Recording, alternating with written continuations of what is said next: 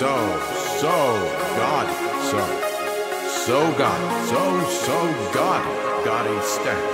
stats. Good God, that's gaudy.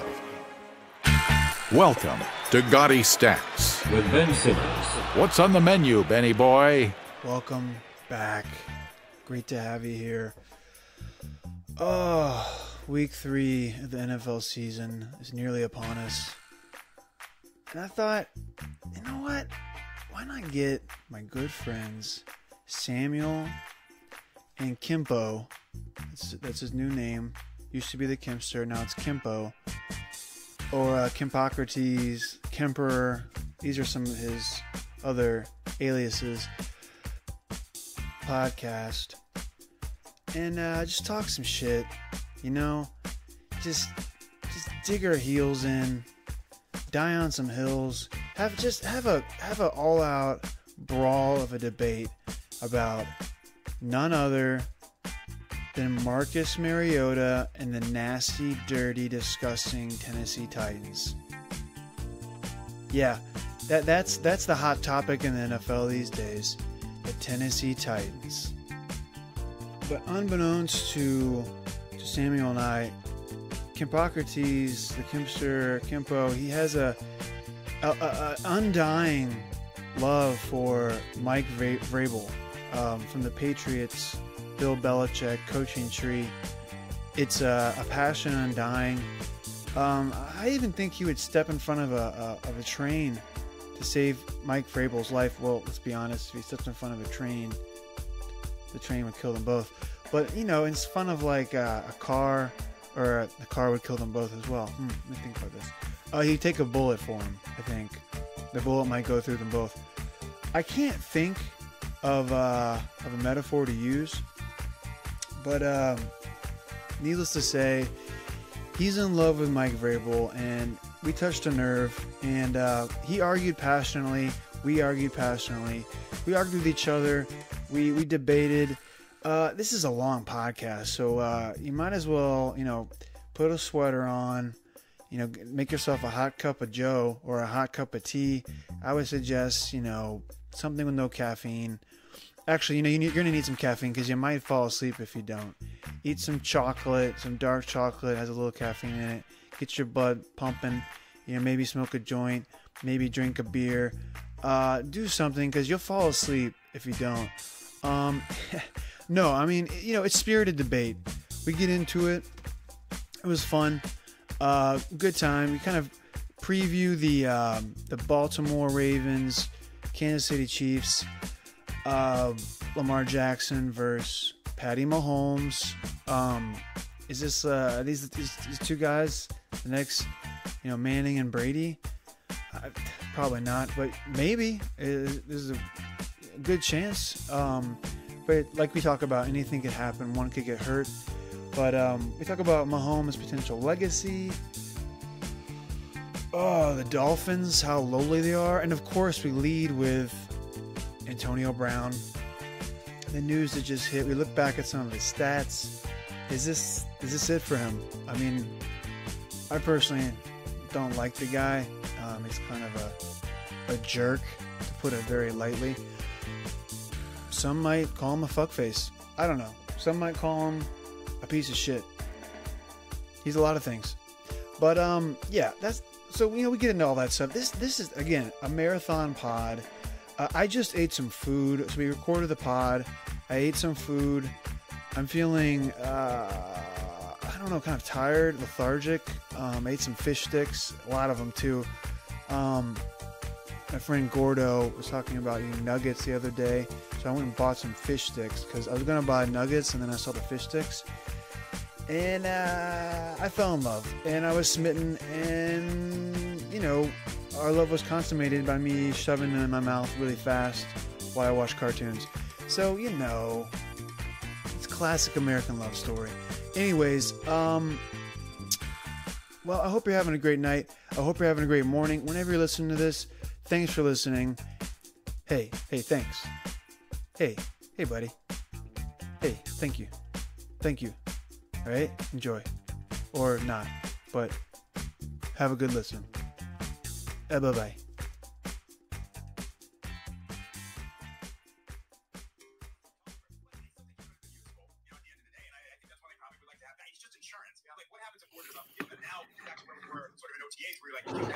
Kemp is listening to a podcast at 1.5 speed.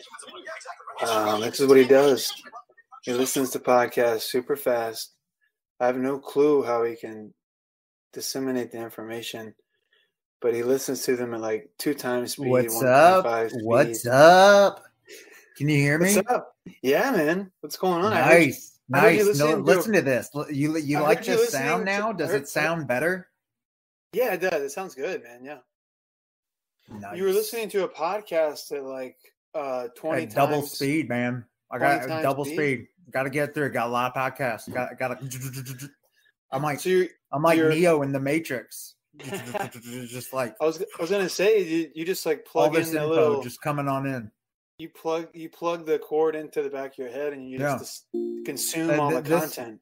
This is why I have like an 11-game losing streak. It's totally not related to that. It's totally not related. No.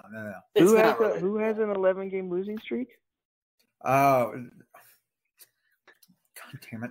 It's not germane. Come on, let's keep going. Let's just keep going. That's just the first thing I came in and I heard 11-game losing streak. We were just talking about hypotheticals. Could anybody lose that many in a row in this league? I mean, we have a pretty high standard in our league. Yeah, I just don't feel like I've ever heard of that. Well, it's kind of yin and yang. I got the most losses maybe, but I also have the most wins consecutively. So I would shut that mouth. All right. What's all right, interesting I've got is that 15 in a 11 in a row, kid. Well, if you lose 11 in a row, it's not really yin and yang. It's more just like yin and then yin again and then yin and like a lot of yin. Like a lot of yin losing, is the good one, right? That's the good side. That's the light. Chris, I'm not that spiritual. I can't tell you exactly. Yeah, yin is good. Yeah. I mean, I do have a lot of good. Yeah, I mean, been a lot of yang. Himster, you've had some great seasons. There's no denying that. Classics. I mean, it's the beginning of the fantasy season. You can't write yourself off. No, I can't. I mean, you told me to start Tennessee defense. I did, and they got me 1 point last night. So did not tell you to do that. I'm gonna give you guys a little tale. 2014. All right, that's when I started my longest streak ever. A winning streak. I lost the first 2 games that week, guys. I lost the first 2 games. I started 0-2 that season, and then rattled off 14 straight or something, whatever the number is, and that's where I'm at right now. I'm looking at my squad, and I'm like, all right, this squad is not bad. Like, it's a good squad. I don't know what more moves I can make right now. I'm content with it. I think if they can all fire, they're all just getting their groove back. I'm glued to the edge of my seat by this story. Yeah, Lenny Fournette last night, who was he had 12 rushes for -3 yards, and then he had that 69-yard run. He got him to 66 yards total. So I saw a tweet. Awesome. I saw a tweet that was like, here is Fournette's carries for yards he made. Like, it's -5, -3, -2, -3, 0, 0, 0, 0, 0, 2, 3, 66. And it's just 66. Yeah. So somehow he was able to, still get me 15 points, which was crazy considering how shitty of a game he had. Oh yeah, that was a huge save. Yeah, 15 really was. It really was. I mean, he was negative points. The old footage, I'm thinking from like last decade or the 90s, where like they would show players training at training camp with no pads, but especially like receivers, they'd have like a parachute on the back and they'd just be running as fast as they could with the parachute on the back. Remember that? Yeah. Yeah. That's kind of like what Fournette looked like on most of those runs. It was like he was running, and he immediately was just being weighed down by some kind of He looked bad, invisible, man. He looked bad. Like running in a pool or running in pudding or something. Yeah. He does. The offensive line doesn't. I like that. The offensive line doesn't do him any favors, but he just got no. like he's got no uniqueness to him. Like he's just like straight line pound. And he touched the ball 21 times though. He does get a lot of volume. Yeah, for damn sure. You guys ready for my my DJ Chark comparison real fast? Yeah. Go on. And I have to pour one out because this is an RIP. But that guy reminds me of Chris Henry. Oh man. Wait, who is it? Oh, Chark. It's a pretty good comp. Yeah. Yeah. He's 6'4". I mean, super quick. He's 4.3 speed. Yep, Chris Henry. Yeah, similar, for sure. I don't know, man. Chris Henry was never the number one in Cincinnati, man. Kemp, why didn't you put a bid in for Shark? I told you to do it, and you said you were going to. What happened? He only went for $10. I do not trust Jacksonville's offense. I don't. But after last night, Gardner Minshew, I love this guy. This guy is awesome. He's from Mississippi, so props to Mississippi, getting that good NFL talent. He just went down in my book. Hey man, got that nice stash. Gotta love him. He's such a personality. I think if he if it weren't for the fact that he was in fucking Jacksonville, like I think this guy would be a star in the making. He's getting like 200 passing yards a game, roughly. I mean, it could go up for sure. He could get more than that. But their offense doesn't support a lot of receiving numbers there. Now imagine, check it. Imagine, think if Jacksonville goes to London, if they move to London, like Gardner Minshew is going to be a stud over there. He's gonna get. You mean like off the field? I don't think they're gonna move to London. I don't know, man. Shad Khan. Good eye, mate. Shad Khan bought like Wembley Stadium. Oi, Gardner Minshew. We love him. We love Gardner Minshew. Gardner Minshew. I need some lock, stock, and two smoking barrels accents. Oi, what you saying about Gardner Minshew? I don't want to hear. Oi. Jigs all day. Jigs, I'm straight jigs. Jags. Oh my goodness! With that, I can't believe I watched. Jacksonville to London would be like a crazy cultural whiplash. Yeah. You put them in the AFC East, and if you put them in the AFC East, and you kick the Dolphins to the south. And then you would have 4 teams. So they would be part of the AFC East. You told me to cut you off. You told me to make you stop, but I kind of want to see where this goes. Keep going. All right, I'll tell you. So I've got it all planned out and the like. So what you do, okay, is now you're going more northern. I want to see. I think you're gonna morph into like a Boston accent. Bollocks, I am. You put them in the AFC East, love. Okay, and then what you do? Look, what you do is you put them in the AFC East. Okay, we know. You know what the best. And that way they play. They play each other. They play each other like 6 times, and they're going 6 hours. They'd be playing. I think the flight from Boston to London is 6 hours. I think. I'm not going to fact check that. I'm not fact checking that. You know what the best part of them moving to London would be is that they would become the Jaguars. Oh, that would Jaguars. be great. Jaguars. The way they say London Jaguars. I will say the Jaguars have a massive clash on their hands. They've got the Titans in town this weekend. Yeah, it's a huge AFC.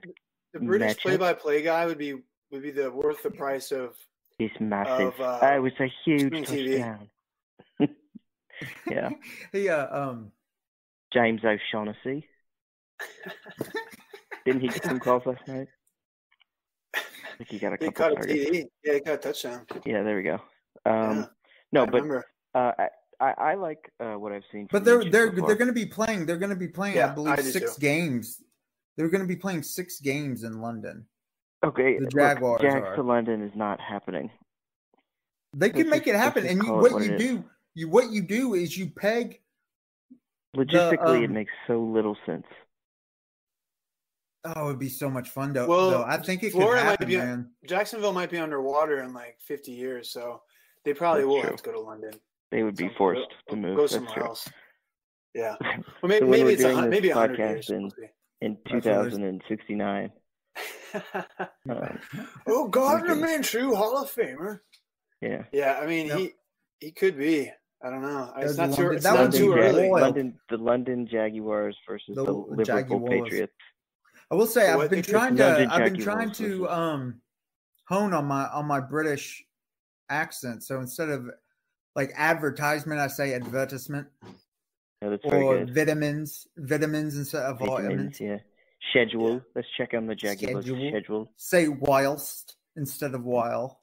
Yeah. You sound. Do you know what? Dignified. I think. Do you know what though? I don't think that your accent is that good. But if I got to be honest, it's a bit. It's a bit awkward. I think. But awkward. You're getting there, all right? But you'll get there, all right? Yeah. So anyway, I really want to do. I really want to do my job speaking in a British accent. You should just do it. Just do it. I should knock on doors and be like, oh. I only speak in a British accent around my niece since she's been like 1 year old. So I'm trying to get her. I'm trying to have it rub off on her. You know? I tried with Hudson. I spoke British for as long as I could. The kid having a British accent would be hilarious. Stick. Oh, you guys from the UK? No. I just talked in a British accent his entire life. I'm from I just talk like I just talk like this for about 10 years. It's gonna sound insane. Oh man, you won't have a British accent; it'll just sound like a crazy person. So Antonio Brown, I want to get your thoughts on Antonio Brown. Let's just get right into it because I really want to know. Yeah. Well, so I think before we start though, you're on record as saying that you originally didn't want him to come to the Patriots, but then when he did, you accepted him with open arms and you were excited. You said, I was excited. The pie is big enough for everyone. Everyone's going to eat. This makes them a Super Bowl favorite. They're going to go 16-0. So go ahead and what's your take now? I'm curious. Well, yeah. Well, I didn't know it was possible to be so fucking stupid the way Antonio Brown has been stupid. I know it's like Donald Trump, where everything he does, you say, Jesus Christ. It can't be any dumber than this, right? This is rock bottom. And then Trump does something dumber the next week. Same thing with Antonio Brown. And each time you don't believe it. Like, that's the same thing with Antonio Brown here. He does something, you're like, Jesus, he can't be any dumber than this, right? It's got to only get better from here. So you go in with thinking positive, but then when this shit happens, you're just like, fuck it, man. He was at that deadline to pay him $5 million came, and I think this was their time to just let go. And I think there were clauses. They were definitely clauses in whatever contract they signed that they gave to Antonio Brown. There were clauses in there that gave them an ability to get out of whatever contract they signed. Guarantee you, they were making sure their butts were covered. Covered butts, yeah. They're gonna be looking for that contract. I mean, I think this. I didn't want him to begin with. So, and you do feel duplicitous having to cheer for this kind of person because you don't want to. Well, you've had a lot of experience. You've had a lot of experience with Tom Brady. And God damn it, I was going to say, don't act like you haven't cheered for people like this before. No, man. I mean, you've been sleeping in this bed for a long time, so you know exactly what you're talking about. I just got my cherry popped. No, come on. You're like equivalent of like a dime store whore. I've never. My morality, my ethics demand that I do not cheer for people like that. And yet here I am on Sunday cheering for guys Antonio. like that. It was so strange. You loved it. You were giddy. You couldn't wait. Yeah, I did. It was pretty. Yeah, it was you were pretty so fun. It was a you good, were so excited. it was a good And, you loved it. You were into it. I kind of wanted more. You wish Hey, you were man, still on the team. I did wish kind you of were want still on more, the man. team. I did kind of want more because, you can't help but to look at that team, which is already has the best defense in football. Yeah, They're dominant, man. Well, they are really good. Yeah, that's true. They are Let's get to dominant. the best. And then they dismantled the Steelers by 30 points without AB, and then you put AB into it, and you're like, Jesus. They're like, wow. Where's the limit for this sort of team? Now you're starting to talk on 2007's level. Are they that good? So, and that was, that was kind of fun to do, to think about. Let me go ahead and answer that. No, they're not that good. Oh. I mean, I think they could with AB on the team. I think they had a chance. I think that was in the conversation. I don't think they need AB. By the way, I don't think they do either. But I'm just saying, Lamar Jackson. Go on. Yes, go ahead. No, I'm just. Wow. Are you good? Go. You just go. You just go. All right. Hey, Samuel, go. When Lamar Jackson tears apart Miami's defense, it's Miami. And, Tom Brady didn't exactly tear apart that defense. I mean, he did fine, but nobody's like, well, why didn't he do what Lamar did? So Lamar gets sort of qualified praise. And with Tom Brady, it's efficient. Oh, he's just engineering these drives. See, I just think it's funny, though. No, who's saying this? I'm not saying. I've heard nothing but praise for Lamar. I've heard nothing but praise. No, for Lamar. I saw quite a bit of praise with the caveat. Yeah, but what happens when he plays a real team?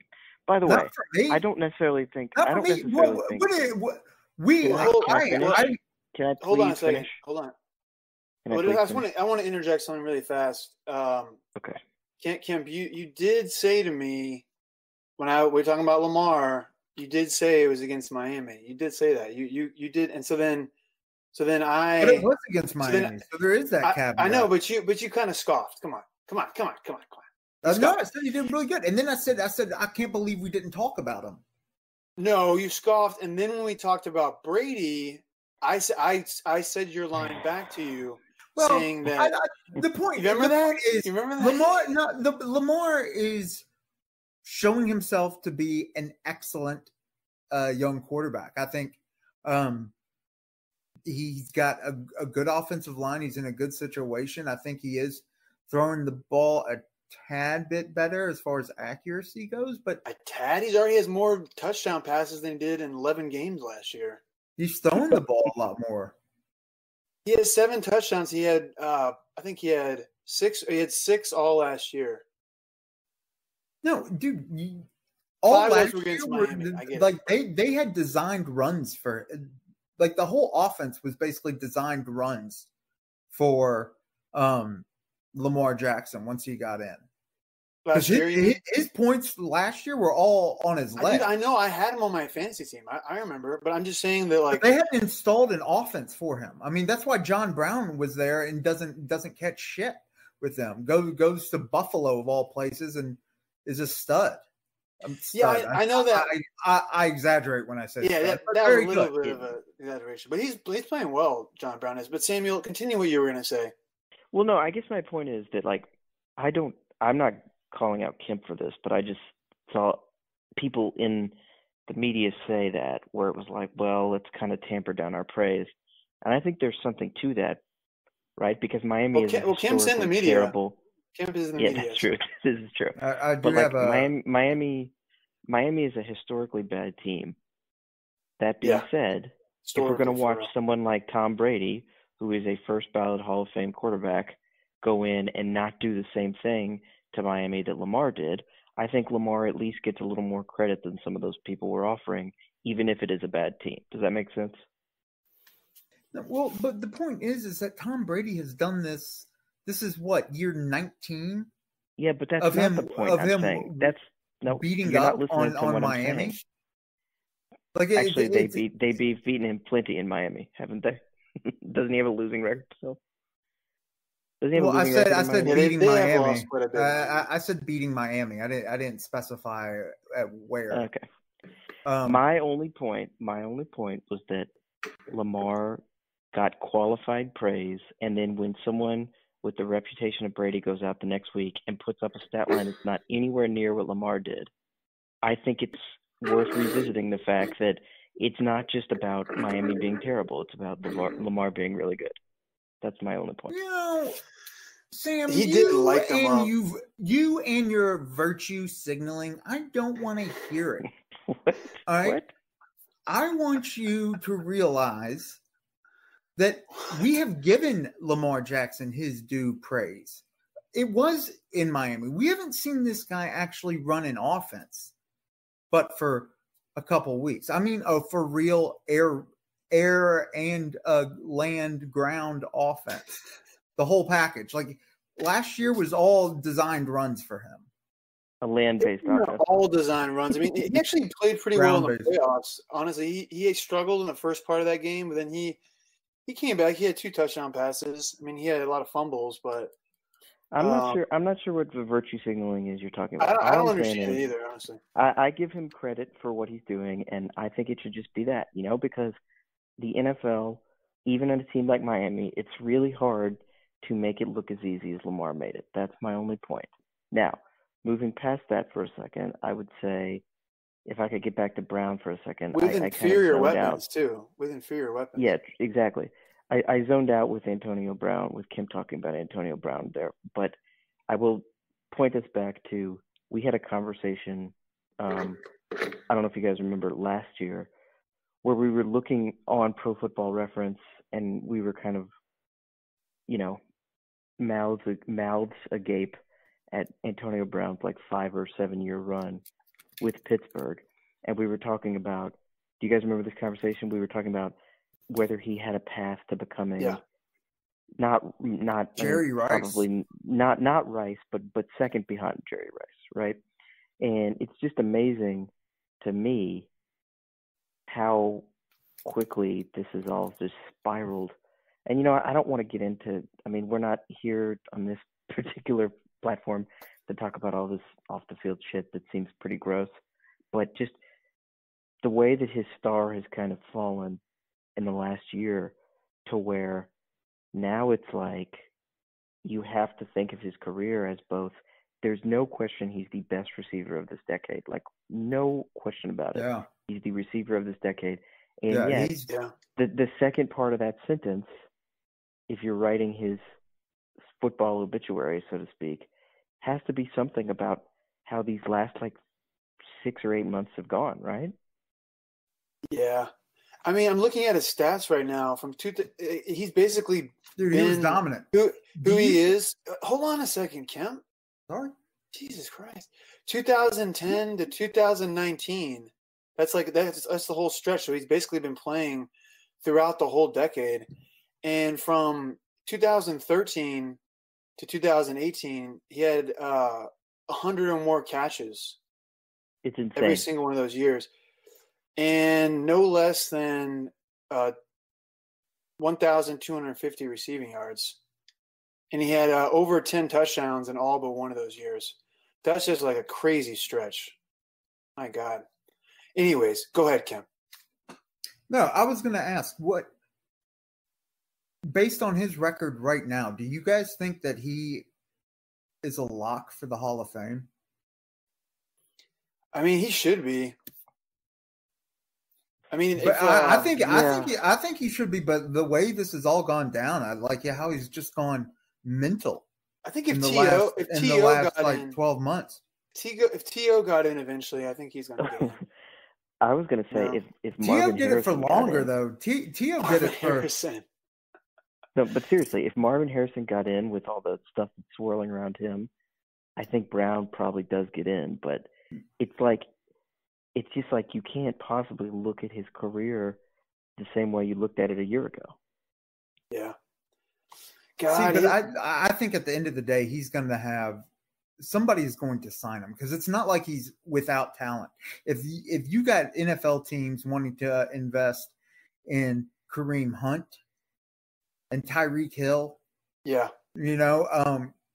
but like if you've got talent, which we all agree, Antonio Brown still does have the talent. But and I mean, as yeah, long as you nobody's have saying that, you're going to otherwise. have a team that's going to come crawling. yeah. I The think only there's a problem is non- he's kind of like a locker room cancer, though. That's the only thing. Like those guys, they've done horrible things off the field, like probably worse than Antonio Brown, allegedly. But he kind of disrupts the flow of the team, the locker room, and they're just kind of like they're good locker room guys. They're just assholes off the field. So I mean, this is we'll going see. to trial. I Well, don't what know. happens? What happens when this goes to trial? And this accuser's story falls apart. Now, I'm not saying that's going to happen, but if that does happen, and Antonio Brown goes scot-free, like teams are going to be all over It's him. a big hypothetical. It's a big hypothetical. There's multiple accusers at this point, but I would say too, like Now, I'm not defending Brown. I'm just saying that I think he's going to be re-signed. I think there's a non-zero chance he's played his last down. I think that's also true as well. Because this podcast is all about stats, can I just read you off his 2015 year? Please. Because you I guys believe are I had him. No, I didn't. Oh, you have had him him? Year, actually. No, I had God. him. I had him in 2014. Okay, started all 16 games. He had 193 targets, which is outrageous. 136 receptions.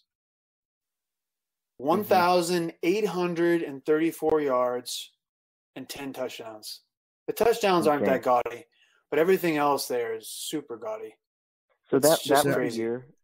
That was the year, Ben, that Brown, Hopkins, and Julio Jones all had, and Odell Beckham, though to a lesser degree than those three. That was like the year of the receiver, right? If I'm not mistaken. All three of those receivers just put up the gaudiest, I think probably it's fair to say, at least in the case of Brown and Jones, I think those were the best years of theirs. Holy shit, I'm looking it up right now, man. You're right. Julio Jones, 136 receptions as well. Yep. 203 targets. 1,871 yards, 8 touchdowns. And he had DeAndre Hopkins, 111 receptions, 1,521 yards, 11 touchdowns. Jesus Christ. Even Jarvis Landry, 110 receptions. Larry Fitzgerald, 109. Demaryius Thomas, who was let go by the Patriots, 105. And traded to New York. Oh, that's right. He was traded. Yep. Wish they were having that one back now. They're so loaded at receiver, though. I mean, they kind of are, but they've got Jules, they got Jacoby, Josh Gordon. But how much can you trust Josh Gordon? Like, it's a good story so far, but like, well, I hope they can. Trust him, I have him on my fantasy. Like team. last year, it was like he was playing. Josh Gordon was playing, and then on a Monday, like, oh, he's gone. Like, yeah, it just comes out of nowhere. Like, you don't know. It could happen at any time, but he's playing, going fine. And then all of a sudden, I'm just going by what Tom Brady has said in the press, and I trust anything he says. So you have to trust that. Yeah, he's like a demigod. Really. So he said at this point. He said that Josh Gordon is a great teammate. I think he actually said those exact words. A good teammate. He loves him. Josh Gordon loves him. It's a big love fest.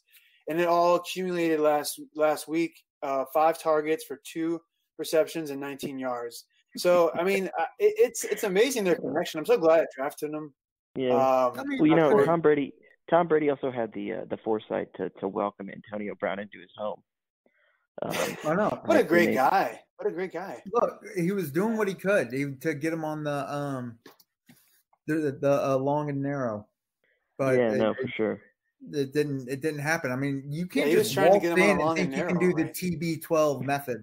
You can't just waltz in to fucking Foxborough, think you can do the TB12 method, and that you're going to be able to get on the field like that. Like, no. This takes time. This takes Tom massages. Al Callings Brady.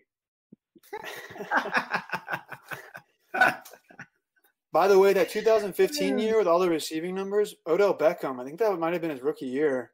No, his rookie year was Second year. 14. Second year? All right. 96 catches, 1,400 yards, 13 touchdowns. Yeah. My goodness. Quite a year. Delaney Walker, 94 catches.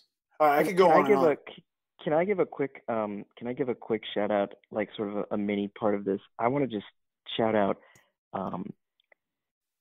two old fellas at skill positions that are still kicking and that very much have, really had strong starts to the year.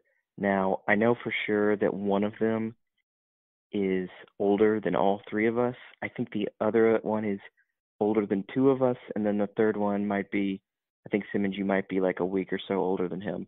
But I'm speaking of both Larry Fitzgerald and Frank Gore. These two guys are both 36 years old. They've been in the league since 2005, right, when we were still in college. Franklin.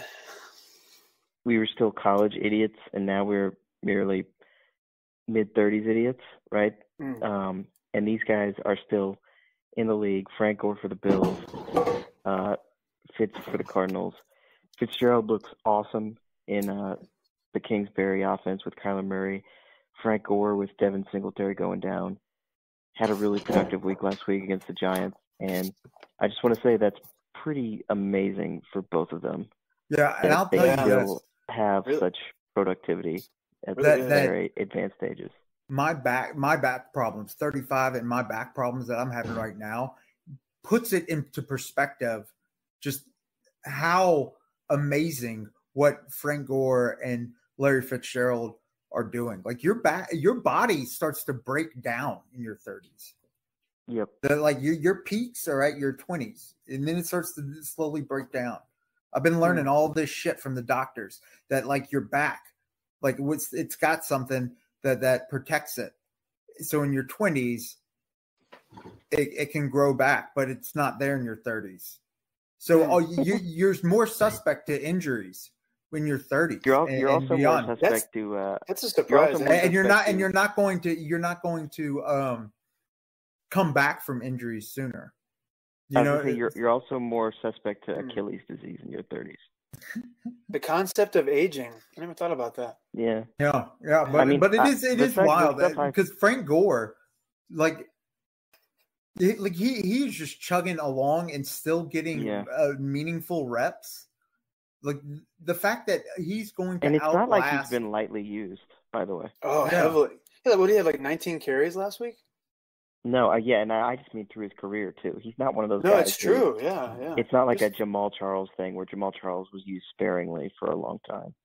Gore was a 3-down back when there was like 3-down backs, were the thing, were the default. Yeah. Now it's like there's 3-headed monsters all over the damn place. Yeah, and the unique thing about Gore is that he's one of those players that will get all the accolades, get a Hall of Fame nod simply because of the longevity and how long Do you think he will? I mean, Fitzgerald is a no-doubter, but will Gore make the Hall of Fame?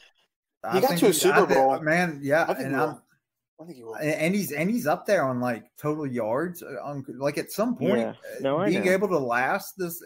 He's going to play for another 5 years. He's going to play for another 5 years. Especially at running back, and especially how he runs. He's going to play till 2024. Yeah, I was actually when everybody was talking about him on the chat, I started crafting this Photoshop of him with like a really big gray beard, but I got waylaid and I started doing something else. But I mean, I think he's going to play until his like legs just crumble to dust. I mean, he's like, and coaches love him. I mean, he's a great locker room guy. Think about it. The Bills coaching staff, which I love, by the way. I think Sean McDermott is highly underrated, but the Bills coaching staff picked Frank Gore over LaShawn McCoy. Now, some of that did have to do with money, but like, McCoy's body's breaking down more than Gore's is, though. At this point, By the way, I don't disagree, but McCoy's what, like 6 years younger? It's true, but Gore has the body of like a 27-year-old. That's my point.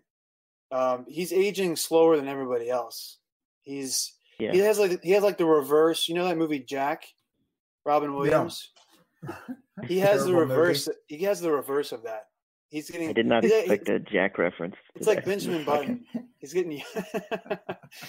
For my birthday that year, when that movie came out, like all my friends, we went to Showcase Cinemas on Shelbyville Road, and we watched that movie. We watched that fucking movie. That was like the birthday party. Not the Showcase on Bardstown? You went to? Oh, sorry, it was on Bardstown. I'm sorry. Yeah, that was Lowe's up there. The one across from the Rose Bowl, kind of, right? It was across from Mr. Gaddy's. But the Rose Bowl's further back off the road, right? The one we were. I think so. Yeah, it was close to Rose Bowl. You're right. Yeah. Anyways, Louisville reference. But yeah, we can keep talking about Jack if you want to. No, I could go another hour. No, let's keep going. By the way, the Bills have not, like, full credit to the Bills for winning the New York State Championship or whatever people were saying in the New York newspapers. But you know, let's cool our jets on the Bills a little bit. Like, let's see them play a team who's not going to go 4-12. Next week, Patriots. Kemp, what do you think? I think they're going to get roasted. I mean, give me a if there's one team that the New England Patriots have dominated in the AFC East, they've dominated everyone, but if there's one team they've dominated more than any others, it is the Buffalo Bills.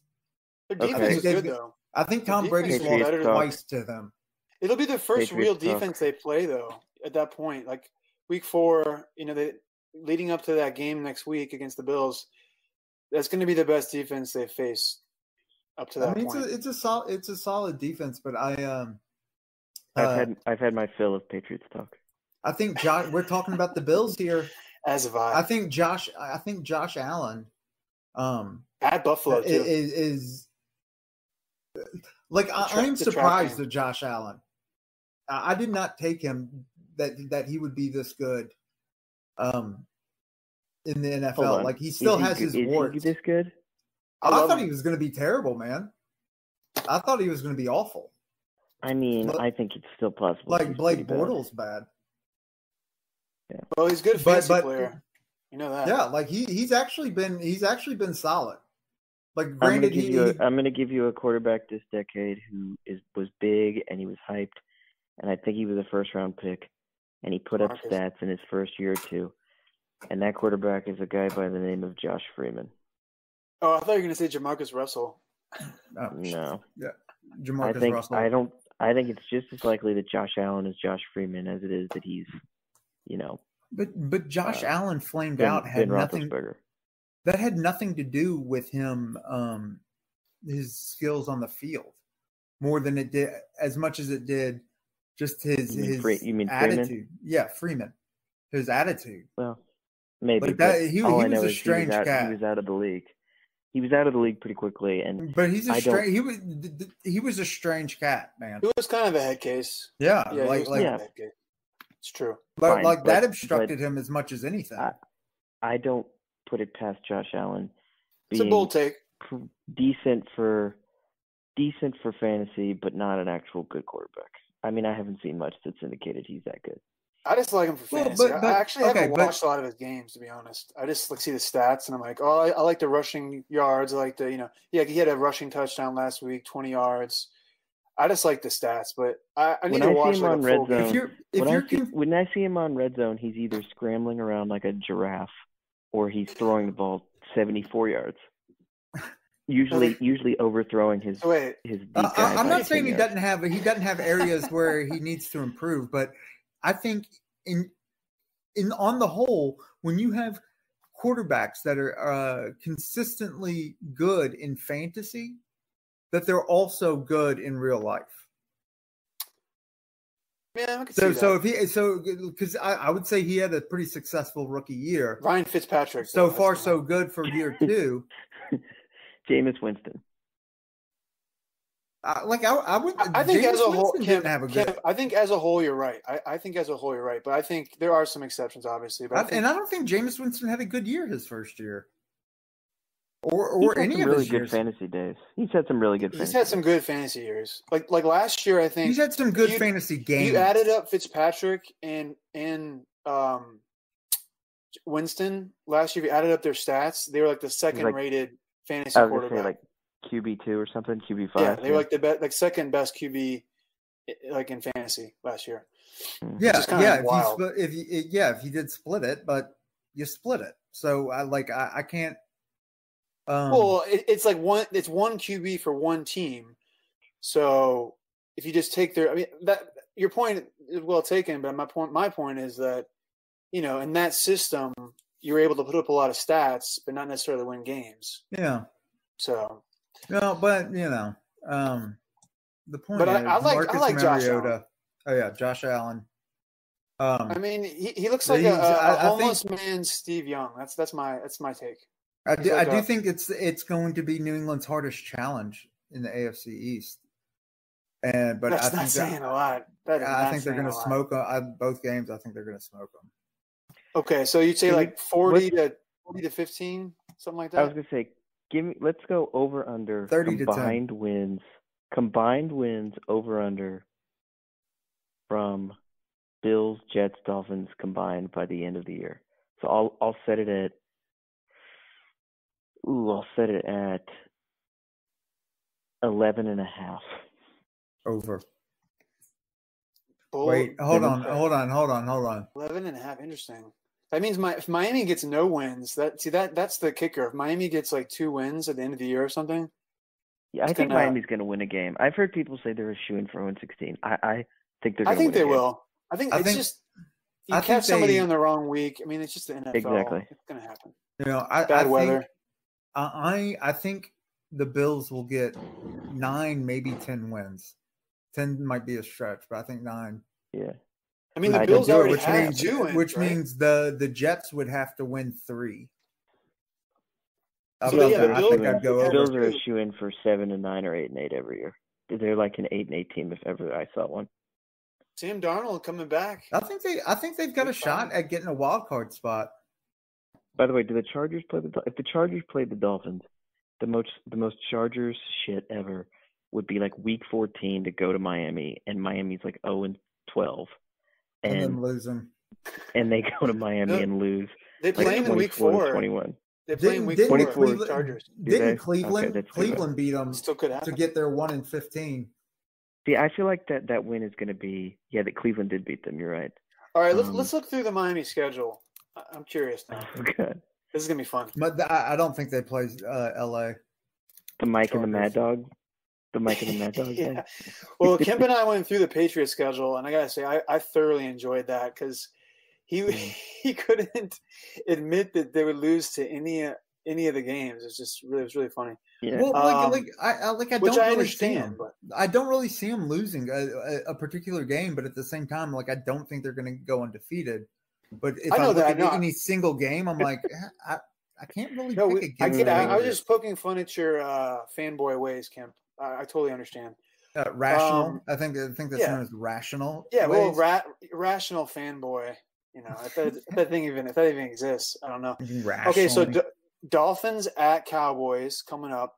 We can say it's probably a loss. What do you guys think? Yeah. What does Russo do? He's like, that's a loss, Mike. Mike, that's a loss. I've only heard the Simmons Cousin Sal version. Oh, you've of that? never heard the real No, version? I've never heard the real version. It's real. It sounds exactly like what they're doing. I get the cartoon version.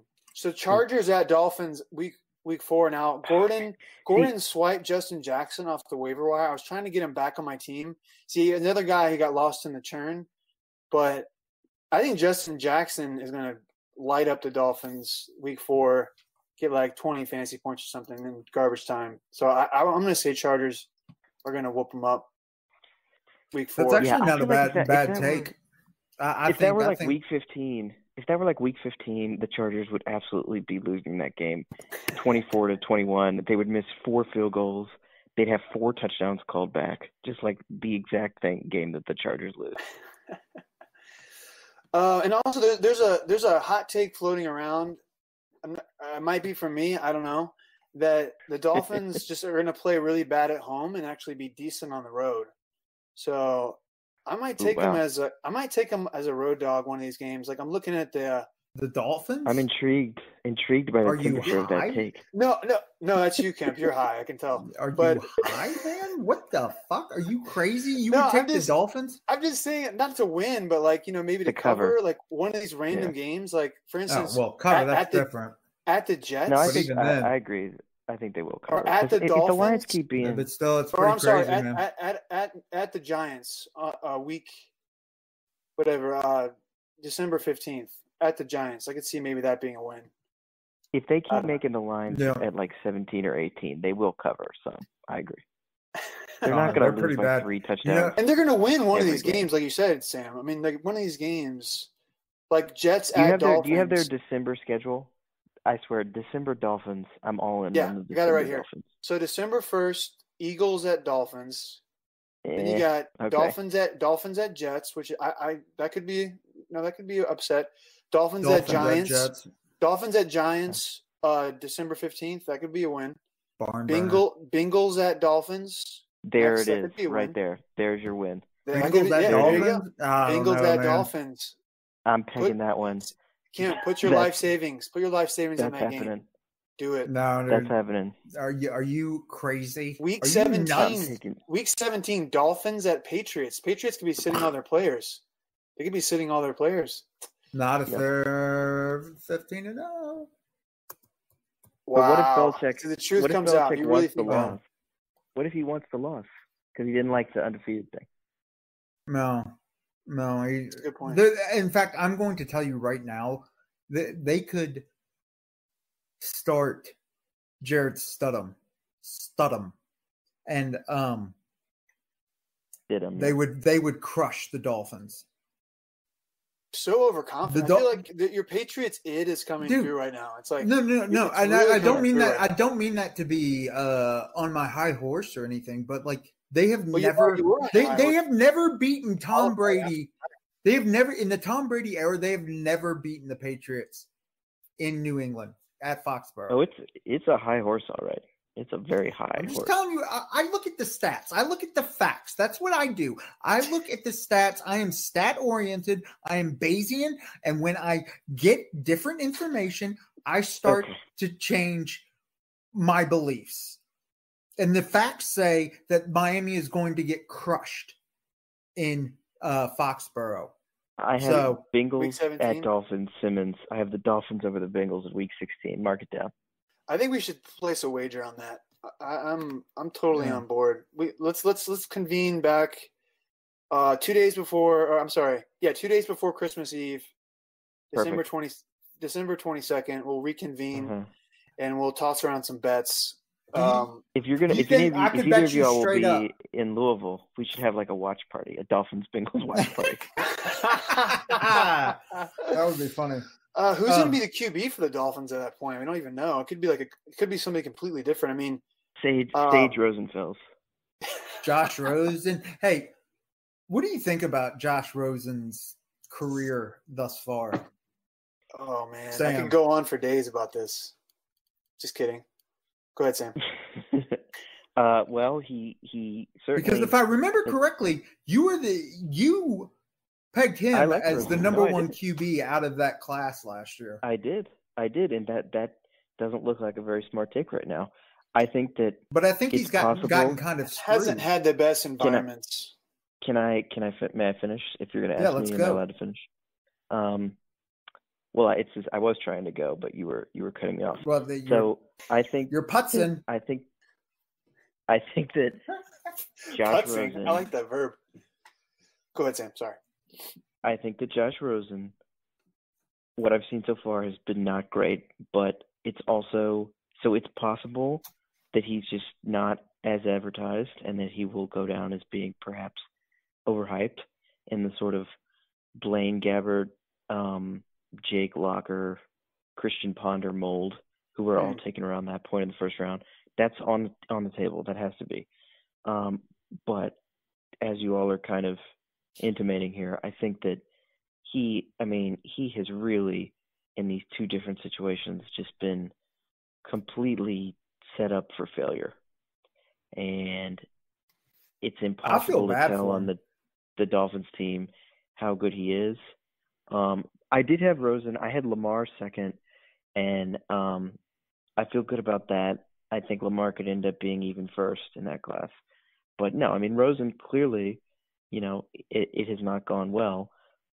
But it's hard for me to see, based on how bad Arizona was last year in terms of their entire roster.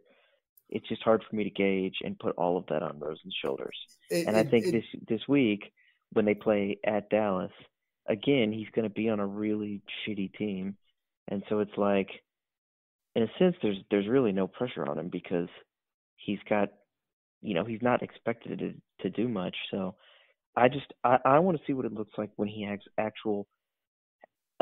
time to throw the ball. Because that was the thing last year. Like, he would drop back, and he's just like old school pocket passer. I mean, out of college, there were legitimate comparisons based on his college tape to the way that Rodgers looked in college. But last year, when he dropped back, I mean, you drop back and he just gets crushed, right? Yeah, I thought he was a good college prospect. I actually liked him as well coming out. I'm kind of with you on that end, Sam. I did have Baker Mayfield number 1 in my class. Yeah. Not looking good right now. Not looking good. Yeah. I think that they've got it. I think it's they came in Baker's with a little better than bit too much swagger, but I do like Mayfield's game. I like. He did not look that good against the Jets, though. If we're being honest. I think, but no, I think he looks rusty. Kemp, I was kind of like needling you a little bit. I think he's going to be good. But one thing I did read though is that they're going to needle. Don't fucking needle, man. You told you I was on edge. I'm going to needle you. I was on edge today. Right in your urethra. I'm going to needle you. Oh God, ow, that really hurts just to think about. But no, I was talking about they're going to install a short passing game for Baker because their offensive line has been just letting people through like crazy. Yeah, man. That's going to open things up. They got to get Jarvis Landry involved, man. You got to start passing. Jarvis Landry isn't that good. I don't particularly like Jarvis Landry. He's a stat compiler. His game's not for me. He's a stat compiler. Dude, he had sticky hands. Man, what was the stat a couple years ago where he had like almost 100 catches and not even 1,000 yards? Well, he's underneath guy. He's a slot guy. Dude, there's no way that there is 2017, 112 catches for 987. Dude, there's no way that there is another wide receiver on the planet that has caught 112 balls and not gone over 1,100 yards. Oh, I love it. I feel like it's like Bizarro Gotti. I mean, it's you love it when Julian Edelman does it, but when Jarvis Landry does it, nope. No, when Julian Edelman catches 112 balls, he's getting over 1,000 yards. I mean, I don't think he's ever caught that many balls. I could be wrong. I'm pulling up the stats right now. He's playing but like 112 balls like that. That reminds me of like Welker, and Welker balled out when he had that many catches. This is going to be a little dose of reality for you, Kemp, because Julian Edelman caught 105 receptions in 2013. And he had 1,056 yards. How many? Oh, interesting. 1,056. 1,000? 1,000? But he 1,000? But he barely 1,000? He barely went over 1,000. Like 75 more yards than Landry. And then get this, Kemp. The next year, barely. That only counts with horseshoes and hand grenades or whatever the saying is. He got it. He got over that mark. Okay, but continue. The next year, he had, now this is admittedly in not 16 games. Yeah. He was in 14 games. He had 92 catches for 972 yards. So, I mean, I don't know, man. How many games did he play? Your argument's falling apart a little bit here. No, the games don't matter. Don't worry about the games. All right, get the games out of your head, get them out of your mind, throw them in the little pond, and make a wish. Okay, it's not about the games. It's about the stats. All right. What do you guys think of those all Browns uniforms? While we're talking about Jarvis Landry, they're pretty ugly. I mean, they're kind of. I haven't really had a chance to form an opinion on that, but if it's all brown, shit brown.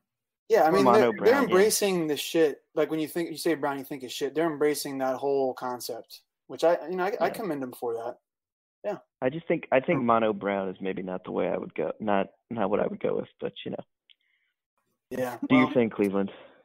They don't really listen to any sort of advice in Cleveland, so unfortunately they probably will they'll go in one ear and not the other. Well, they hired Teddy Kittens or Freddie Kittens as their head coach. Like, they didn't even really do a search. Like, Josh McDaniel is there practically begging for the job. Really? Yeah, but he sucked as a head coach before, so. I mean, not practically begging, but did he really want the Cleveland job? Why? Yeah, dude. Oh, I didn't know that. Wow. Well, yeah, he floated his name out there. Kind of like he's from Akron. He's from Akron. He should white knuckle grip that Patriots offensive coordinator. Like, he's got connections to the old Browns. Okay. Well, he's heir apparent though. I mean, he's heir apparent to Belichick, right? So yeah, but it depends. Does he want to stay? Please, does he want to stay? I mean, who knows how long Bill Belichick's going to be around? I'm done guessing. How old is he? I'm also very done guessing about the Patriots. Yeah, he's 67 years old. But speaking of Patriots, the point is, like, they hired Freddie Kittens and didn't even really do a proper coaching search. And I think they hired him because Baker Mayfield gave his nod of approval. They should have done. They should have traded for Mike Vrabel. Should have traded for Mike Vrabel. Well, yeah, exactly. All right, let's have this conversation. Let's have that conversation right now. Right now, we don't need to. It's okay. You look around the league. I want to talk about Mahomes. I want this guy. I want this guy to coach my team. Like, Vrabel would be up there. So all right, let's talk about what are his attributes that you like the most? Well, I think he's I think he's a solid defensive mind. I think he's somebody that is smart as a whip, that can. I mean, he was, at least when he was with the Patriots, like, he was their captain. He was the signal caller. Like, he was like a player's player. Like, the players loved him. Now he's a coach. He's a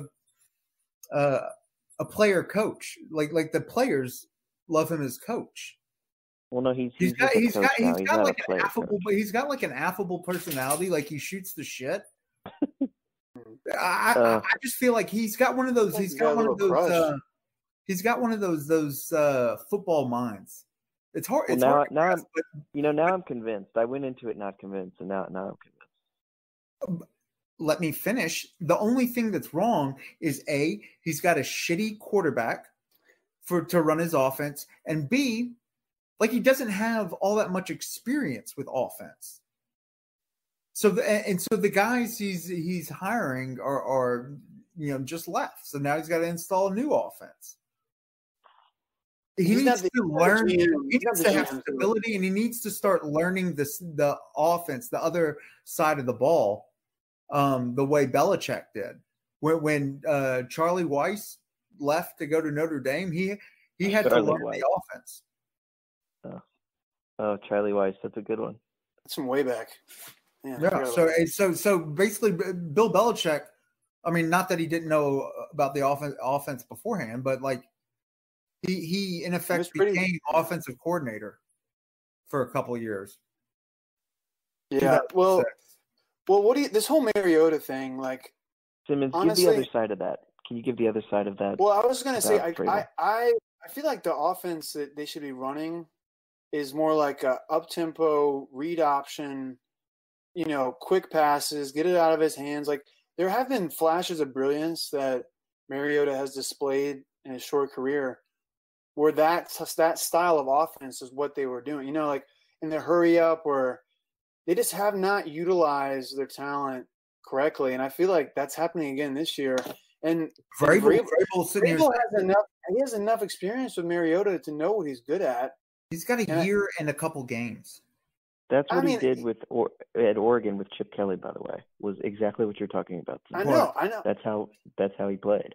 So your point, install it's not the like Lamar he's never Jackson's, like the Lamar Jackson style offense that the Ravens are running this year, like that kind of offense, like or do Chip Kelly style, like quick passes, or like even like a going way back like Rich Gannon in the early 2000s with Oakland, quick little passes, bootlegs. Just like get him moving, get him out of the pocket instead of like having him do these long dropbacks and getting. That's why he's getting sacked so much. He used to be so elusive. Shit. Hard to watch, dude. He got sacked 9 times last night. 9 times. That's on him. When it's that many, that's on him, man. And that's not a shabby offensive line. Like that is a reputable offensive line for the Titans, with Luan and what's the other guy? Taylor Luan, and then the Conklin. There you go, Tyler. No, their offense just has no creativity though.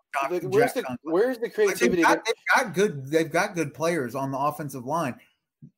That getting sacked 9 times. 4 times the week prior and 4 times the week prior, that's a testament to how poor the quarterbacking has been. I don't think it's listen, I'll put some of that on Mariota, but I don't think you can put it all on him because it's the scheme. I mean, for instance, they have all these guys they picked up. They have Deion Lewis. They have leather diaper award winner from last year. His name is escaping me. Adam Little Humphries. tiny Adam Humphries. He was a and nominee. They're not using any nominee. Sorry, they're not using any of these guys correctly. Like Kemp, you and I both. When Deion Lewis went to Tennessee, when Deion Lewis went to Tennessee, we were both super excited. We were like, shades of the way he was, a few years before then, before he got hurt. He's going to get like 80 receptions. He's going to be like a Charlie Garner with the Raiders, like 900 and 900. He's going to be running. He's going to be catching passes. I had Deion Lewis on my team last year when Mike Vrabel was the coach. Mariota was there. It was one of the most frustrating things watching that offense. It was vanilla. There was no creativity. You got to put Mariota in the shotgun, first of all. There's not much of that. And it's just they weren't passing enough to the running backs. They weren't utilizing their personnel the right way. I agree that Mariota has underperformed, but I think it's just maybe we should just throw it all out, and then the next team he goes to, and they actually implement the style he's good at, maybe then we can actually be like, okay, is he good or not? Because it's really hard to gauge his skill level with this shitty offense. I agree with everything that's been just said, and I would add to that if the scheme isn't working, that whose job is it to change it? It's not on the quarterback to go and say, well, I'm just going to do something different than is being called here. They play so glacially slow, right? I mean, Ben used that word glacial last week and to describe Brady's workout video or whatever, or his combine thing. They play freaking slow, and they drafted A.J. Brown. They drafted Corey Davis. These are 2 receivers who were highly touted, and they just don't use them. It's like they're running an offense from another era. And to Ben's point, I actually just dropped Deion Lewis today, so if you want him, he's all yours. But they pay him a bunch of money to come and do nothing. And it's just Derrick Henry is clearly the guy, and he's the guy who should get more touches, I guess. But to Ben's point, it's just not an offense that looks like the offenses that do well now in the NFL. It just doesn't look the same. And it's not like if they're going to try and zag when everyone else is zigging, kind of the way that the Memphis Grizzlies did in the middle of the decade in the NBA. You have to actually be good at doing that. And they're not good enough. Let me retort. I hear your arguments here. I think they are valid, if not, albeit not sound. No, the dog does not agree with you at all.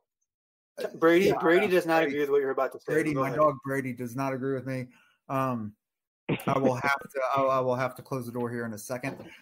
Don't pull a Mike Vick, please. The point that the fact that I don't think it's just a coincidence that Marcus Mariota has had three different head coaches, and all of them I've drafted to you can tell I've said it from the get-go that the only time you know a team's intentions is in a trade or in the draft. And what were the Titans telling you in the draft? They have been telling you that we want to focus on the offense and we want to focus specifically on the pass game. That's why you get Corey Davis. That's why you get Jonnu Smith. That's why you get AJ Brown. That's why you get these plays and sign Dion Lewis. And Waterbucks. It's why you draft Marcus Mariota in the first place, because you see him at Oregon, you see the system he runs, you say, hey man, he's good. He's got not running that system though. They're not running that system. But they're saying let's build. This is what he does best. Let's build him a pass first offense, and he just can't do it. I mean, Corey Davis. They're not running a pass first offense. Favorite wide receiver coming into the draft 3 years ago. God, I can't believe he was my favorite. He was my favorite one out of the draft, and he has sucked. And yet, I still think he's got value if you just get the right quarterback there. Because when Marcus Mariota last night, when he was dropping back, he would lower his head the first time he saw pressure. He doesn't know pocket awareness. That's why I love about Gardner Minshew is that he's got a pocket presence around him. He knows when the pocket's collapsing, and he knows when to step up. Marcus Mariota has shaky feet. He gets scared. He's never in the shotgun. He does play action. He does 7-step drops. You need to put him in a position where the ball can come out quicker. It gets to a point where you see, okay, this is what he can do. Well, here's my question, guys. This is what the guy can do, and this is what he can't do. He doesn't pass. Man, I remember last year he was playing. It was Monday Night Football, and or Thursday night, one of the two, and they were playing the Steelers. And I mean, they would show the replay from behind the QB, so you could see what the QB's looking at. And he threw the absolute worst interception I have ever seen. It is. I mean, he was throwing to nobody but the other team, the Steelers. Listen. You could be right about Mariota. We'll see. I think he needs to go with a different system out of college. But here's a hypothetical. One last point on Mariota. I'm just going to ask you guys a question, and then we can move on. But what would happen if you replaced Goff with Mariota? How do you think Mariota would fare in that situation, Kemp? If you put Mariota with the Rams? Yes. That's a great question. I think he would do awesome. Okay, so then you're agreeing with our point that he's just in the wrong system. No, you already agreed. Okay, let's move on. From the beginning, I think he would, because that would have been you've got Sean McVay there. You've got also good weapons. Well, I guess our point is that he needs that. So why not try to run what they run then? Is what we're saying. Well, I think they have, and he hasn't been able to do it for one reason or another. But they haven't tried that. 1990s run first offense, and I actually like Derrick Henry. And don't diss the run first. Establish the run is coming back. You're seeing it with the Patriots. Well, maybe not the Patriots. Well, this is the point that it's been made a lot, but I'll just echo it here. Is that if the other team knows that you're going to run, if it's very clear that you're going to run, then it's easier to stop. And like that's what McVay and even Belichick, his teams do better than anybody else. It's like, you're in these weird formations or you're in shotgun, and it's like you kind of keep the defense off balance. I don't see with the Titans. I don't feel like they do that enough. But I mean, look. Let's see how many times did Mariota drop back yesterday? I have no clue. I mean, they're trying to come back most of the game, so probably a lot.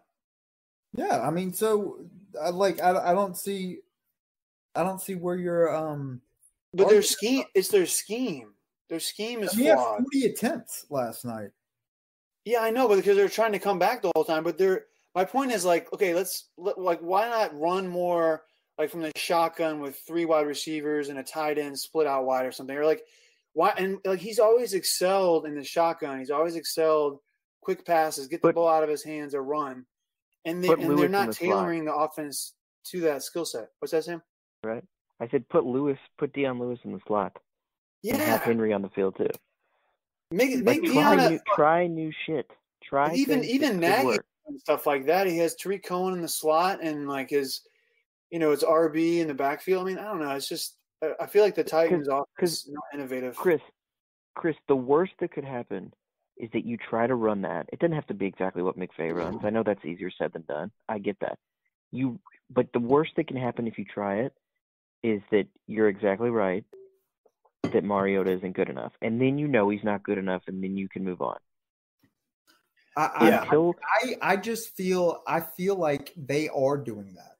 They have done that. And Mariota, I don't think so, man.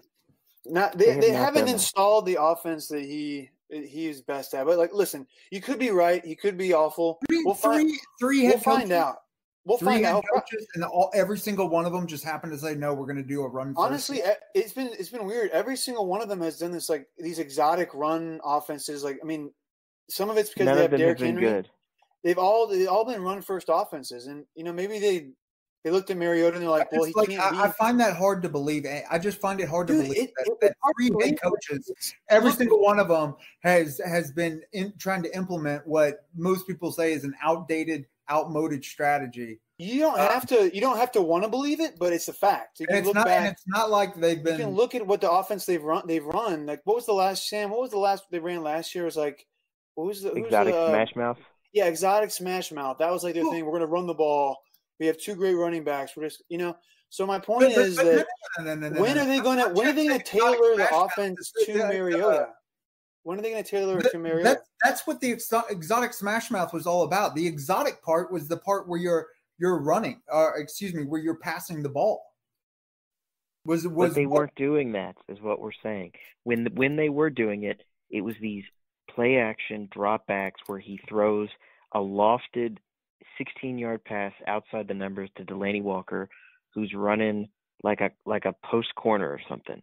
It's not. It doesn't look like what the other offenses in the league look like, where the ball's out quickly, run some jailbreak screens, run some crosses over the middle, get the ball out, put him in the shotgun, let him do what he did to get him drafted where he was in the first place. All right, they don't run stuff like that.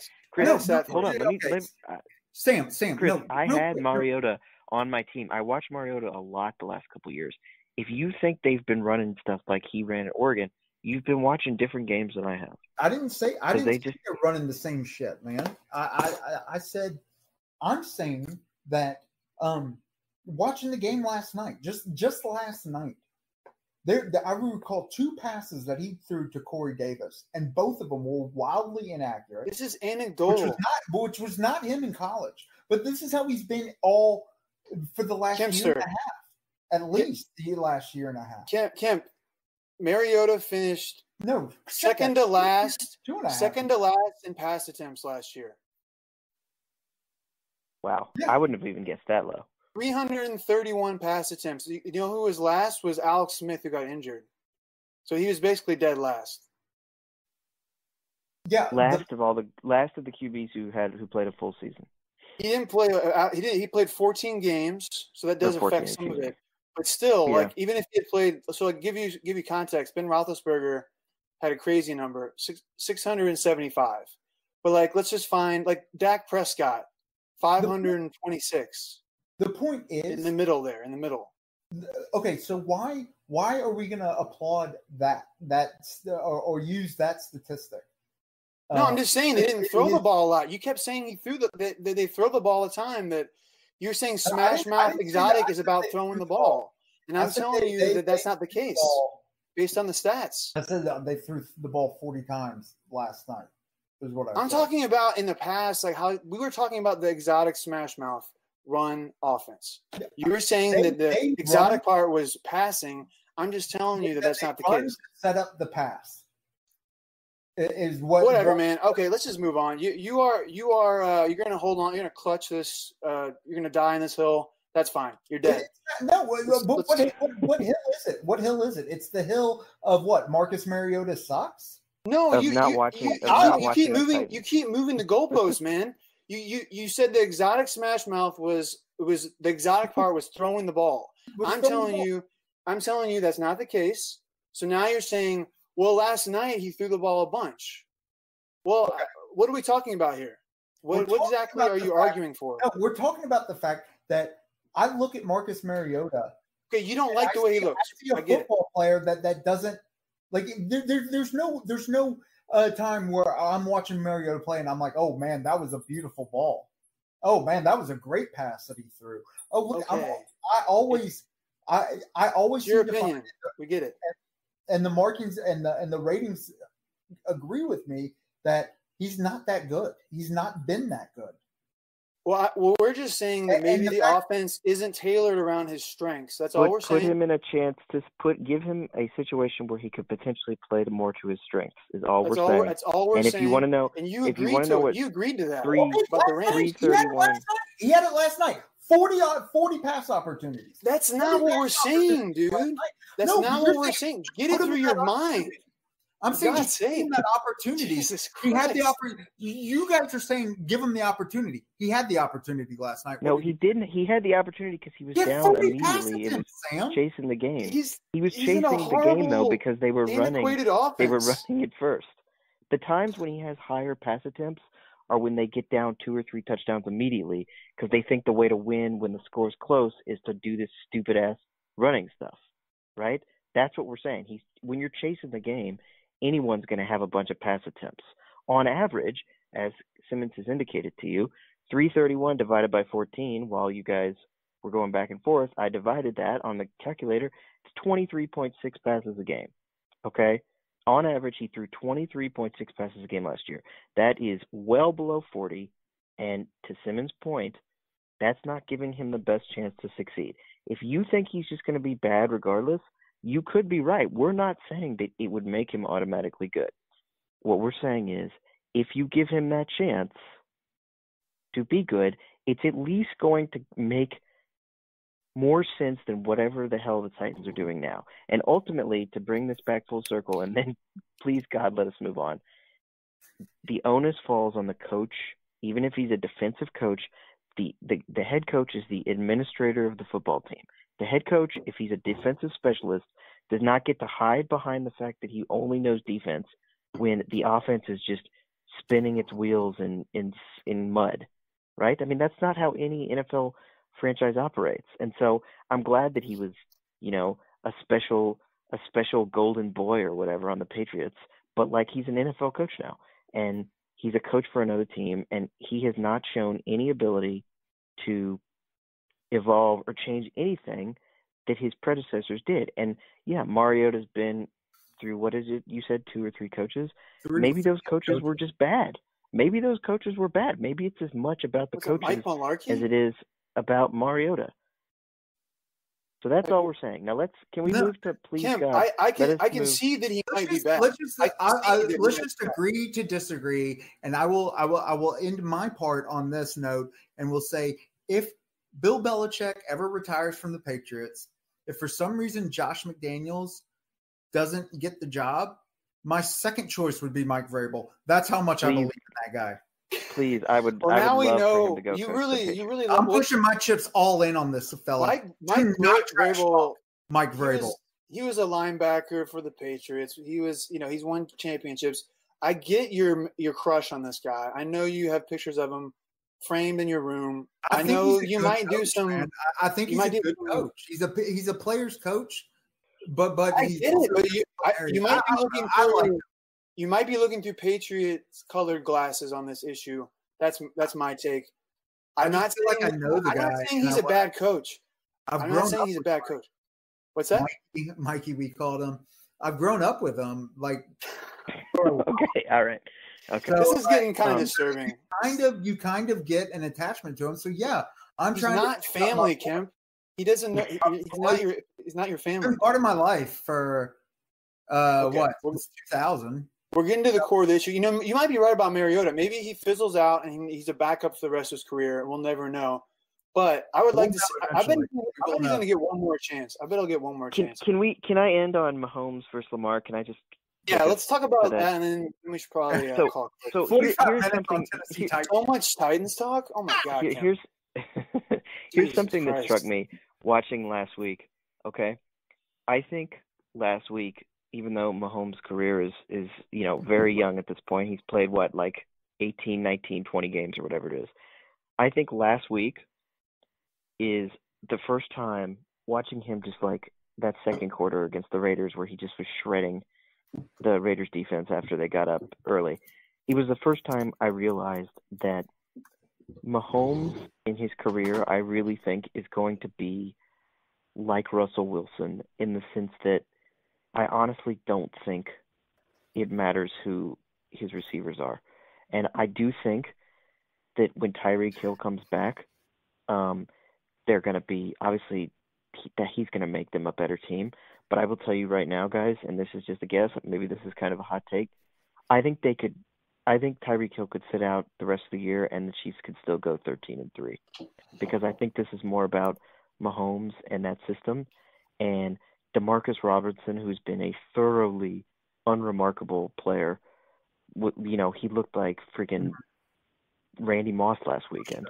And just Mahomes has reached that point already that Russell Wilson did, and it took Russell Wilson a little longer to reach, I would say, where you put 3 or 4 guys who are reasonably quick or fast out there, and Mahomes is, if your criticism of Mariota is he dances around, he gets happy feet, he's not good pocket presence.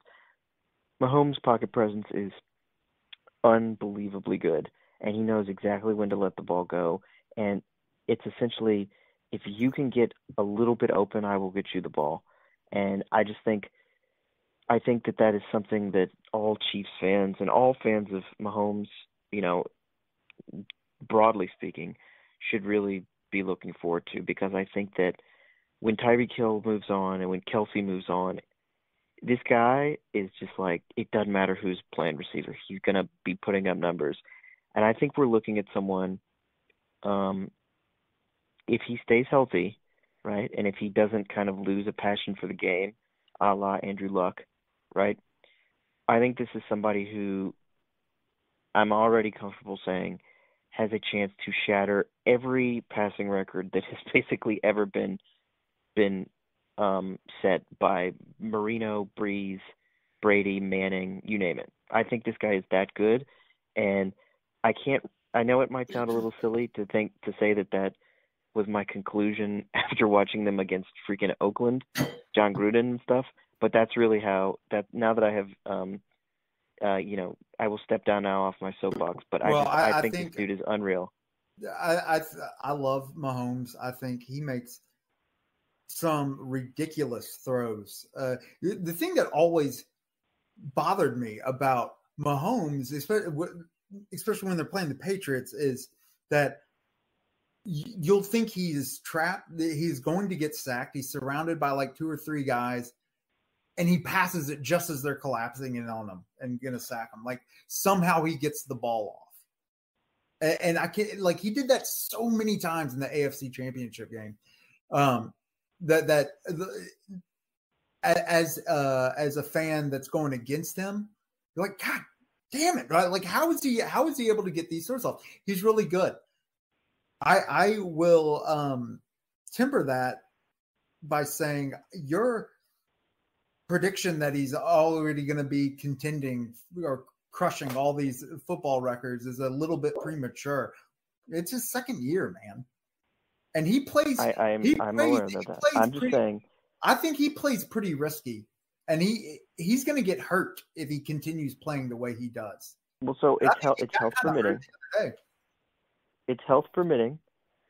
Obviously, if he gets hurt, then I think that would greatly decrease the chances of my prediction coming to fruition. But he's got to go 19 years or 18 years or whatever. Like, it's no small feat. I think if he has a good line, he doesn't run a ton. He runs some, but he doesn't run like a ton, and he doesn't run.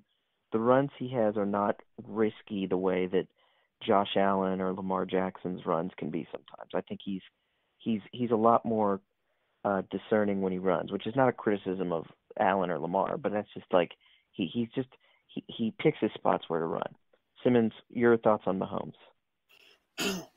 No, I echo both your sentiments in different ways, but and also what you were saying about Tyreek, I think that's interesting, and my mind has been going there too. Like, could he take the Titans receiving core, which we just kind of made fun of in no uncertain terms? Could he take them and turn them into looking like a bunch of all-stars or whatever? Pro Bowlers. Be a baller with. I mean, I think he could definitely elevate a lesser receiving core for sure. Whoa. The thing is not lesser receiving core. You put him with Mahomes, he is a top 3 wide receiver.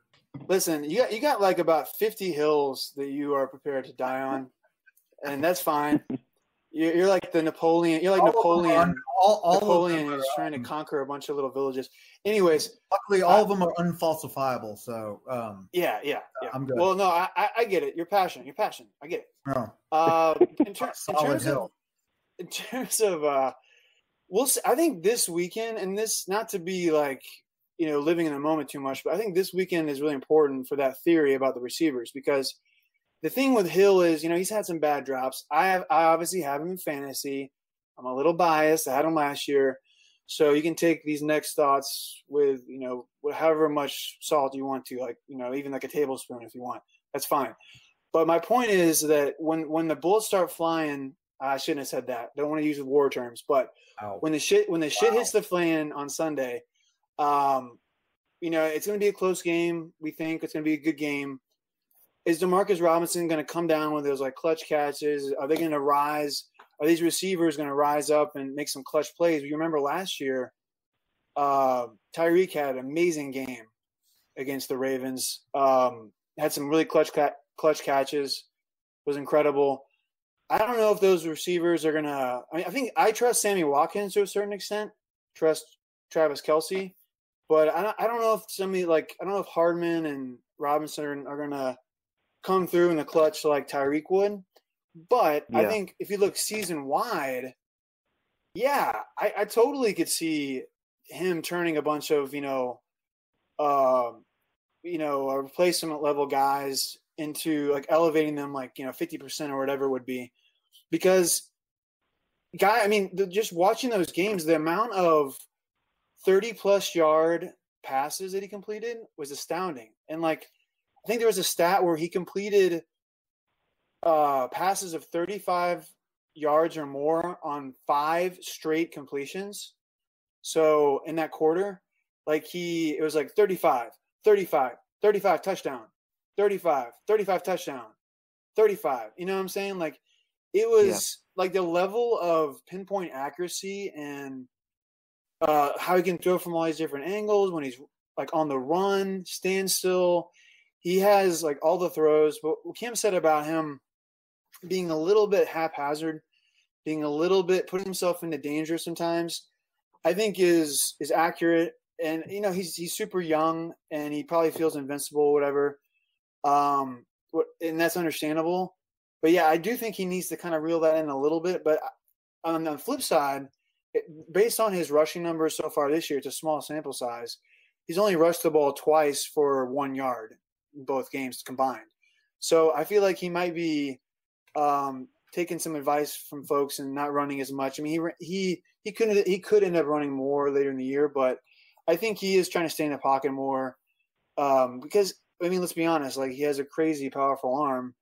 So if he stays in the pocket long enough, someone's gonna get open and he's gonna be able to deliver the ball to him. So no, man, I'm super excited about this game this weekend. Some people are saying it's like already the game of the year. I wouldn't go that far, but it has the potential to be for sure. It's going to be great. And yeah, I mean, in terms of really quick, in terms of like fun storylines to it, it really does. Like Lamar Jackson, Pat Mahomes, passing of the torch, the two next great quarterbacks. Yeah. And then Baker Mayfield and Patty Mahomes when they go off. Like it's going to be fun. Deshaun Watson. Yeah. But check this. Like, by the way, are all in the AFC. If Mahomes if he averages 4,500 yards, and let's go like conservative. Let's say he gets 38 touchdowns a year. I think that's extremely conservative. Yeah. Let's say 40. Let's say 40. Yep. So 4,500 yards. And 40 touchdowns a year. So what's the passing touchdown record? Well, hold on. How long do we think Andy Reid is going to be coaching them? Because Andy Reid, I think, is 61. So it's not like he's a spring chicken. Oh, he's a heart attack waiting to happen as well. He could die tomorrow, but he really could. Jesus. I hope he doesn't. I hope he doesn't. Oh my God.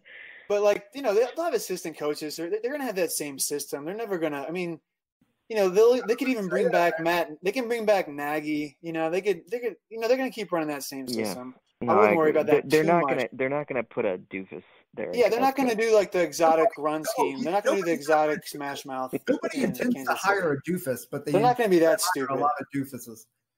They're not going to be that stupid to do like run first like they're doing with Mariota. They would never do that. But what they're going to, I think it could be a lot like Dungy, going from Dungy to Caldwell, and like Peyton Manning is still good, right? Peyton Manning won a Super Bowl with Dungy, and then he's made a Super Bowl with Jim Caldwell. So I think he's good enough that he's coach proof in a sense.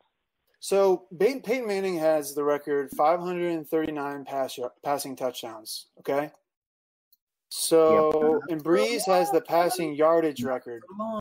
Hey, can we just put that on hold for a second? Because Tom Brady, and with Breeze out of the picture now, Tom Brady's about to beat that record. Yeah, but he's going to be out for like 6 games. So when all the celebration happens and like the first one to beat Brady's record or Manning's record, and let's get 100 cameras on here and ask how everybody feels. Tom Brady, give me your feelings for breaking such a hollow. Okay, keep reading the stats. Hallowed record. Well, I was going to be in Foxborough or wherever. I was going to say, okay, yeah. Well, hopefully that doesn't happen for everyone's sake, but it probably will. And you'll throw a little party, and Mike Vrabel will be there, and you guys can rip each other off. But in the meantime, if Mahomes throws 40 touchdown passes a year to equal what Peyton Manning's sitting at right now, 539. We're looking at about 13 and a half seasons. That's a lot. Yep. It is. No, I know. So I'm still, I don't know, man. I'm like 50-50 on whether he can get there. But I think he can. If it does matter the health. But yeah, man, that's 13 and a half seasons, 40 touchdown passes a year. So if he plays 18 seasons or 17 seasons, it's almost a lock, I don't know. Yep. Weren't they saying like back in like 91 or 92, they were looking at Ken Griffey Jr. and being like doing all the numbers and going forward with it. And they're like, at this pace, he's going to beat Babe Ruth or Hank Aaron's record in 2002, like Tiger Woods. Yeah. Hey, life happens. And it's a lot harder than you think to stay that relevant for a decade plus. Not saying, if anybody can do it, Pat Mahomes can, but what you're saying is that let's not assume that he's going to do that. Mahomes also keep in mind that most of his career, if he stays healthy, most of his career will be played without the Patriots dynasty being at its peak. Just throwing that out there. Yeah. Good point. I know. So that's right. Because one of the things I always like to say is that if you could describe the Patriots in one term, Okay. it's dynasty. It's legend blocker. Yep. Good. Great. You know. So you know what? I mean? Actually, But I miscalculated. It would actually take him 12.22 seasons because I subtracted the 50 he already got. So 12.22 seasons from this season. So at 40, yeah. So what do we think he's getting this year? I think he's getting to 50 easily this year. I don't. I mean, 50. I put the over under at 45. 50's a Camp, lot. You want to bet on 50? Give me odds. I'm not giving you odds. Okay, straight up. You want to go bet on did Pat Mahomes gets 50 touchdowns if he plays all 16 games? Yes, done. $10. PayPal me. Whoa, $10. Okay, hold on. Good All Lord, right, man, give me some time to look at my accounts for God's sake. $10. I mean, hey, I don't know. You're always late paying your dues. You're always giving some poor excuse of why you can't. Oh yeah. Well, that's interesting because I'm collecting the dues this year, so I wasn't late. So, but I was glad that it was good that we got all the dues on time, even though I didn't implement a July 4th deadline for no reason. Now, Simmons, back to your point. You had guys like me who had every reason to stiff you. Simmons, back to your point. I think the way you framed it is a good way of putting it. I think broadly speaking is what I'm getting at. When he's in the AFC Championship game, or he's playing at Gillette, or he's playing at the Chargers, at the Texans, whomever, at the Browns, if the Browns ascend to these heights that they're supposedly going to reach, I think that Tyreek Hill and Kelsey are huge. Like, those situations, for sure he needs them. I'm speaking more like over the course of a season, like you're saying, where it's like in any given average game, it can just put 3 or 4 dudes out there, and he's just good enough that he's going to find them and going to put up stats. I think that's a good point. I'm excited for this game. I'm going to be watching Demarcus Robinson, who I actually looked at and thought about picking up and didn't pick up. And instead I picked up Danny Amendola or whoever the hell I picked up at that time. But no, man, I want to see these like kind of replacement level wide receivers, how they'll fare in this game, because it's a hell of a defense, man.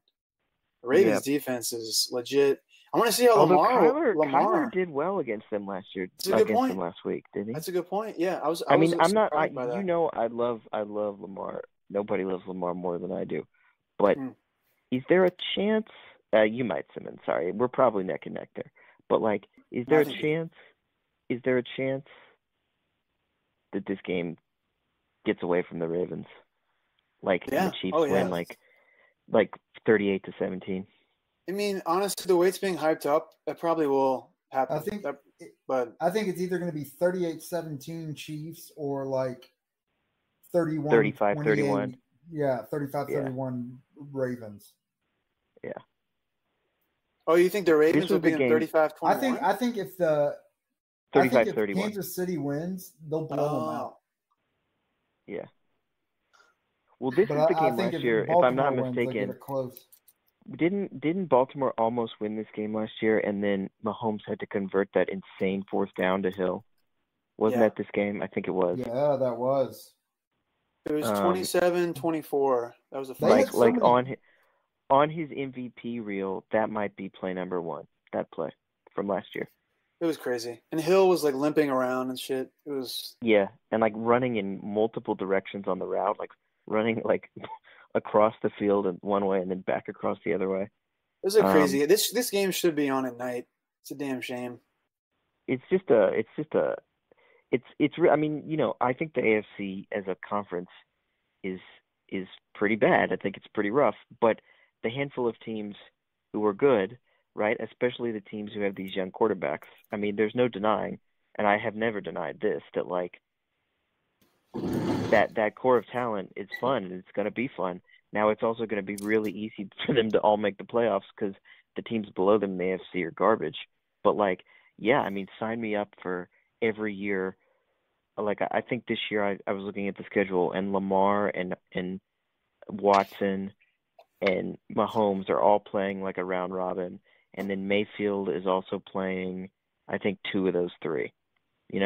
And I mean, if these guys can all stay healthy and can continue to improve, then that bodes really well for the kind of next 10 or 12 years for the conference, because, you know, there was definitely that time as Manning and Brady and Roethlisberger, and, you know, I would even throw, you know, Phil Rivers in there, as they were kind of like aging into their 30s, where people were like, okay, well, yeah, what's going to happen when they decline? And I think these guys who have come up in the last 2 or 3 years, I mean, you know, are they going to be as accomplished as Brady and Manning? You know, too early to say. Probably, you know, there's a chance that they're not, obviously. But I do think that these next 10 or 12 or 14 years are going to be just as fun if these guys are all healthy. They're going to be just as fun, if not more fun, than these AFC QB rivalries have been from like 2003 or 4 to now. Yeah, and I think it's funny when you look at the history, like it kind of goes like a seesaw to where early 2000s it was the AFC was dominant with as far as QB play goes, and was just the more impressive conference in general, until you started having, you know, Peyton Manning retire, or, you know, all the draft picks and new draft capitals going towards the NFC, and now they're becoming good as all the AFC old guard is retiring, but now they're getting fresh blood in. So it's kind of going back and forth here. I think you're going to see it tilting towards the AFC for the next few years. That's going to be the quarterback conference, and but the NFC isn't lacking for young QB talent. I mean, Mitch Trubisky, right? Yeah. Yes. Jameis Winston. Another failure there. No, but in all seriousness, I think like Dak and Wentz, like the play that, by the way, can we just quickly, the play that Carson Wentz made last week against the Falcons, did you guys see that? Where he's falling down and throws it? Yeah. To Holland, I mean, or whatever his name is. Wentz is an incredible quarterback, and Kemp, you should be ashamed. You should have to wash your mouth out with soap that you ever said he and Foles were on the same level. That was an absurd, idiotic statement by you. And so you're right. You're right. Brady, you're actually right. I apologize. Nick Foles has a statue of him in front of the link. So yeah, they aren't on the same level. Carson Wentz Brady disagrees has to walk past that statue every day. Every day he has to walk past that statue your dog and disagrees think of himself as the lesser QB. I hope that motivates him, but yeah. Your dog thinks you're wrong. But no, I mean, you've got Dak and Wentz, and you've got you know, someone like Russell Wilson, still relatively young, not super young, obviously, but Kyler Murray, Garoppolo, who's looked good, right? You know, so the NFC is not lacking for exciting young quarterbacks, but yeah, I mean, no one's going to argue that they're quite on the level in terms of being dynamic as the top young quarterbacks in the AFC. I don't think there's any doubt about that. Yeah, I mean, the NFC's got some good QBs, but I see it tilting towards, because Cam Newton's hurt, Drew Brees, you know, is hurt. And he, who knows what he's doing next year. So you're seeing him, the old guard over there starting to retire too, but all the draft capital for QBs is going towards the AFC. I don't know. I mean, it's not that they're lacking for talent, but I see the future. The NFC does have really good depth, though. The NFC's depth is good, and they showed that last week when, you know, the Lions beat the Chargers, the Cardinals played the Ravens tough, the Seahawks beat the Steelers, the Niners destroyed the Bengals. Gardner Minshew, man. The NFC has more depth. Oh, the Niners, the running game, hitting all cylinders. Yeah, you guys do have the Bengals. You have Bengals running. The Bengals rush defense, though, it's not good. You guys think that Deebo Samuel is going to do anything to warrant getting into my starting lineup? I really don't know. I liked him coming out of South Carolina, but I liked him too. I'm mad I dropped him. I like him, but they got like two guys coming back from injury. A little bit more. They've got 2 guys coming back from injury. They got Jalen Hurd and Trent who Taylor. else? Trent Taylor. So Trent Taylor. We'll see what happens. I mean, I like how they used him last week, though. That was awesome. The whole it Dante was. Pettis. What's up Yeah, with Dante him? Pettis too. Like that is not. he was supposed to be getting all this hype last year. I think Shanahan just doesn't like the way he looks. He doesn't like his face. Yeah, Christopher Harris loved Dante. It is not going according to plan for Dante Pettis. Yeah, I didn't think it was this bad. I think, but it's a personal vendetta.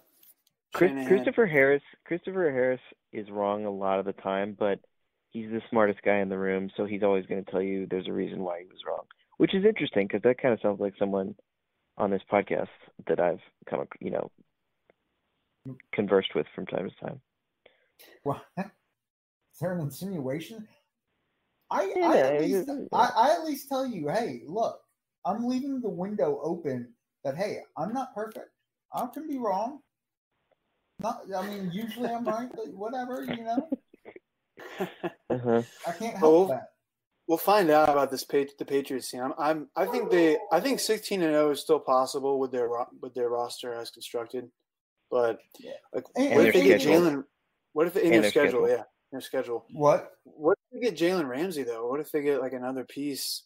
I don't think they need Jalen Ramsey. I don't see them trading. Again, I've been wrong when it comes to every team could use Jalen Ramsey though. Like nobody would turn him down. He's too good. No, I agree. Is this a contract year for him? No. Is it? Okay. No. I think he's got one more. I think he's on his 4th year and he's got a 5th year option.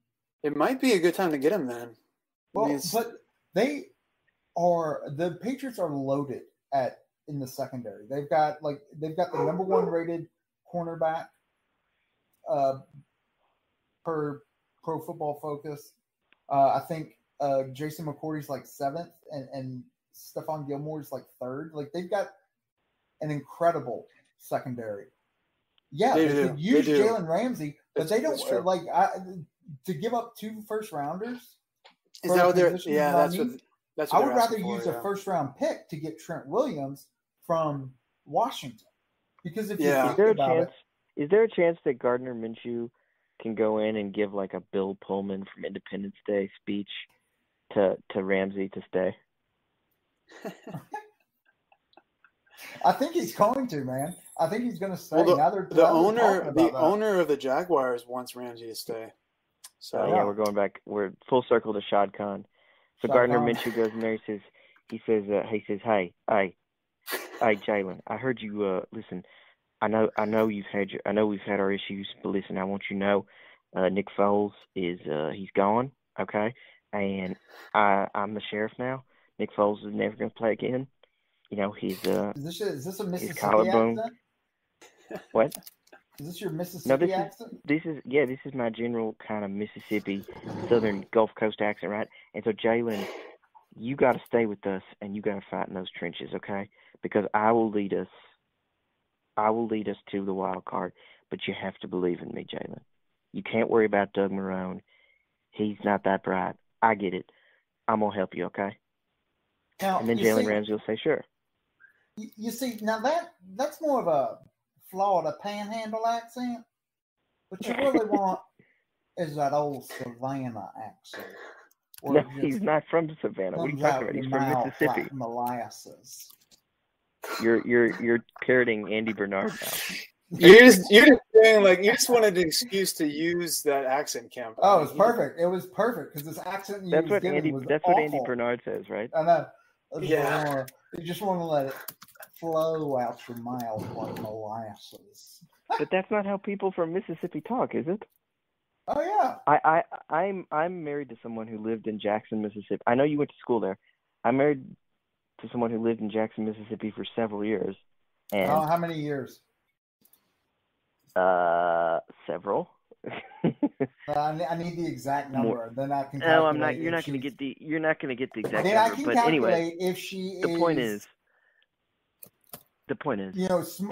Intelligible enough to speak on these matters. The point is that Gardner Minshew does not speak like Leonardo DiCaprio's character in Django Unchained, which is how you want him to be talking. Candyland was Mr. Candy. Oh, man. John Candy. No, not John Candy. What a villain. I loved it. John Candy has not been with us for a while, Kemp. I know. He's been gone. I forget his first name, but I love that movie. That movie is awesome. We should really do a Quentin Tarantino podcast where we rate his movies. And I cannot believe neither of you have seen Inglourious Bastards. Shame on both of you. Yeah, I got to see that. I might watch that this weekend. Actually, I've been. It's been on my list. We can have a watch party right after we have our Bengals Dolphins watch party. Done. Oh man. God, I can't wait for that game. I'm so excited. We should hype it up as though it's like on the level of Ravens Chiefs this weekend, or Chiefs Pats, or like you know when the Packers are going to go play at Dallas. We'll do a big hype. Bengals Dolphins. We'll do like a big theme song, like a big hype. What time is the game coming on? The Chiefs. It's early. I think it's on 1. Early Yeah. game, yeah. Oh man, I'm probably not going to get it. See, Well, you could probably do like a trial with Sling. Well, that's the thing about game day, man. It's so like it's football on ADD, which I guess is okay, but you know, it's just like it's going Perfect to one for to you. the other. You're talking about red? You mean Red Zone? What did I say? Yeah, game day. Red zone, yeah. It like goes from one, and you're like, okay, I'm watching, and then it goes to another game. I'm like, Jesus Christ! I love it. It's an excitement heat seeker. Oh, my son loves it. Hudson loves it. My nephew. I'm like, so do you like it this way or the old way, where it's just one game? This way. We definitely like it this way. I'm like, of course you do. I mean, if you don't like missing 3-yard runs between the 20 and 20-yard lines, then yeah, it's not for you. But if you like the stuff that cherry picks the good parts of football, then I support Red Zone. I do too. Yeah, I mean, it's Red Zone right. 2020. So I actually got it. I got it for last week, and now I'm getting it for this week, and I'm like, I don't know, man. I don't know if it's worth. Wait, you just get it week to week? And then I get out, and then I create another email. Oh my God! No, I'm just kidding. Oh my God! Come on! I'm gonna send this tape to Sling TV. You are talking to Costanza level. Yeah. Costanza. It's definitely not me. I'd like to return this book. It's been flagged. I got 7 accounts, Jerry. 7 accounts. Don't never give me, Jerry. I am paying the $35 a month or whatever, which means I don't get ESPN. So they're screwing me. Why don't you just do both of them? Get red and get orange and blue. Get the bundle. Get the Might as bundle. well just get cable. What do you pay for? Way more. Cable's way more. This is how we're ending this. I know, right? my cable situation. Nobody's listening at this point. I was on that little tangent, if you could see me, to say that there was a player that I thought was playing that didn't look very good. I forget the player. It's okay. Hey, it's a good time to let's sign off. We've had a good run here. Yeah. No, please. hold on. Please, God. This is 2 hours. We're getting to 2 hours here. It's time. It's time. Now, before we end though, Sam, what do you think about? And fans, you guys chime in too. What do you think about a podcast with just you and me?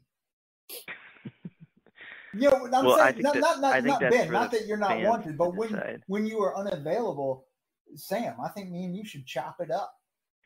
You know, Chris, do it. I think that the people who can give you feedback on that. I mean, ideally, it's perfect. It's perfect. I mean, it's perfect. Hold on. 3-point triangle, like that's the strongest structure. That's what we want. But Ben, when you're not there, it's Sam, I too think perfect. We need to go duos. It's too perfect that you're asking this question at the end of this particular episode, because listeners will have heard you for an hour plus, and you just imagine what it's like if I have no cover I mean, you go off on and these I'm forced tangents to that you speak. just go. I'm forced to speak with you with no buffer zone for an hour it's just or more. wit on wit. It's just wit on wit. I just Mono imagine. mono. I don't think that's what anyone would call it. Nowhere to hide. You've got to come up to. I think our your Rotten counterpoints. Tomatoes, You have got to face my counterpoints like a fucking man. I think our Rotten Tomatoes Can't hide behind Ben remarkably low. I think we'd get like you hide behind under Ben 20%. A lot. All right, I'm sorry Do if I? he can't be there. You have no one to protect you. That's not true. Sam protects himself. I mean, I feel like I'm. I protect you, Kemp. I'm your buffer. You need me more than Sam needs me. Trust me. If you were a Game of Thrones character, I'm totally joking. By the way, no one needs You'd me. be Samwell Tarly, Sam. Wow. Okay, I don't watch Game of Thrones. That is but a I get slap that across that was a made. Slow it down. I just dished you. Sam is really that character is also like one of the smartest characters in the. But we're not talking about that. Of course, so you kind of just Tarly. If we're talking about smarts, you kind of played yourself. No, I wouldn't have said Samwell if we were talking about smarts. We were talking about just general, manness. Wow. Okay. Chris, have you ever considered that when Simmons and I happen to agree on things, it might just be that we happen to agree on them because we've like looked them over and reached the same conclusion, not that we're hiding behind one another? I think, and Ben, correct me if I'm wrong here, but I think what Ben's doing, I hate to be the one to break this, I think what he's doing is actually patronizing you. What? I think he's actually patronizing you. Because he agrees with me a whole heck of a lot more. Kind of cringy. Kim, I agree with you plenty. I don't know. I think you kind of block those instances out, and you focus on the times when I agree with Sam. God. But I especially through on the podcast and through our texts. I mean, I agree with you all the time. I'm always chiming in saying, "Well, hold on, Kim's not completely crazy, guys. Stop, embarrassing Kim. Stop humiliating him. Stop pointing guys. and laughing at him. Listen, it's not like that. It's not like Kim, that. Yeah, his underwear got pulled over his shorts, and now it's over his face, and people are laughing. But don't stop laughing at him. No, look, Kim, you have a lot to offer, Kimster. Everybody knows that. But sometimes it's fun to, embrace debate. Not to use that phrase, but I think you would do an excellent solo pod, Chris. I think it would just be you, and maybe it could be like a Steven versus Steven situation from the old Daily Show. But it's like you're both Stevens, right? Like Chris versus Chris, and you kind of inhabit two different alter egos with various, varying levels of praise for the same 3 or 4 players that you tend to bring up. Kim, you do need to start your own podcast. Kim, listen to me, Kim. You need to start. You need an outlet. You always have these rants. You need stats. Body? No. Gaudy Stats audio podcast. I like that. And then I would have on as a guest on the show Sam Abramson. It'll sort of be like Michael Scott Paper Company. Speaking of The Office, like when Michael Scott Paper Company came against Thunder Mifflin. You should just rant. You could be like like a Sean Hannity type. You just rant and rant and rant. Nobody would be there to dispel your theories or takes, and it wouldn't get you mad because you would just be able to go on and on and on, and nobody would be there to say that you're wrong about anything. Doesn't that sound amazing? Right. I would be Johnny Carson to Sam's Ed McMahon, let's say. Wow. And you would be there. Oh. You are such a peacock. You would be there to agree with me, Sam. I can imagine no greater hell that I could be thrust into in podcast sense than to be the Ed McMahon to your Johnny Carson. I think it would be fun, and I think you owe it to yourself to give it a try. Well, Kim, why don't you put your money where your mouth is and pay the $100 for for a podcast hosting service and start your own podcast, man. I mean, I would be a guest on the Gaudy Stats podcast. You would be a guest? I'd be like the guest host. So on my podcast? On your podcast. So I would record everything. So wait, let me get this straight. You're gonna insult me. You're gonna say that you should have your own podcast. You're gonna do all these things, and then at the very end of everything, you're gonna say, "Oh, I think I should host your podcast."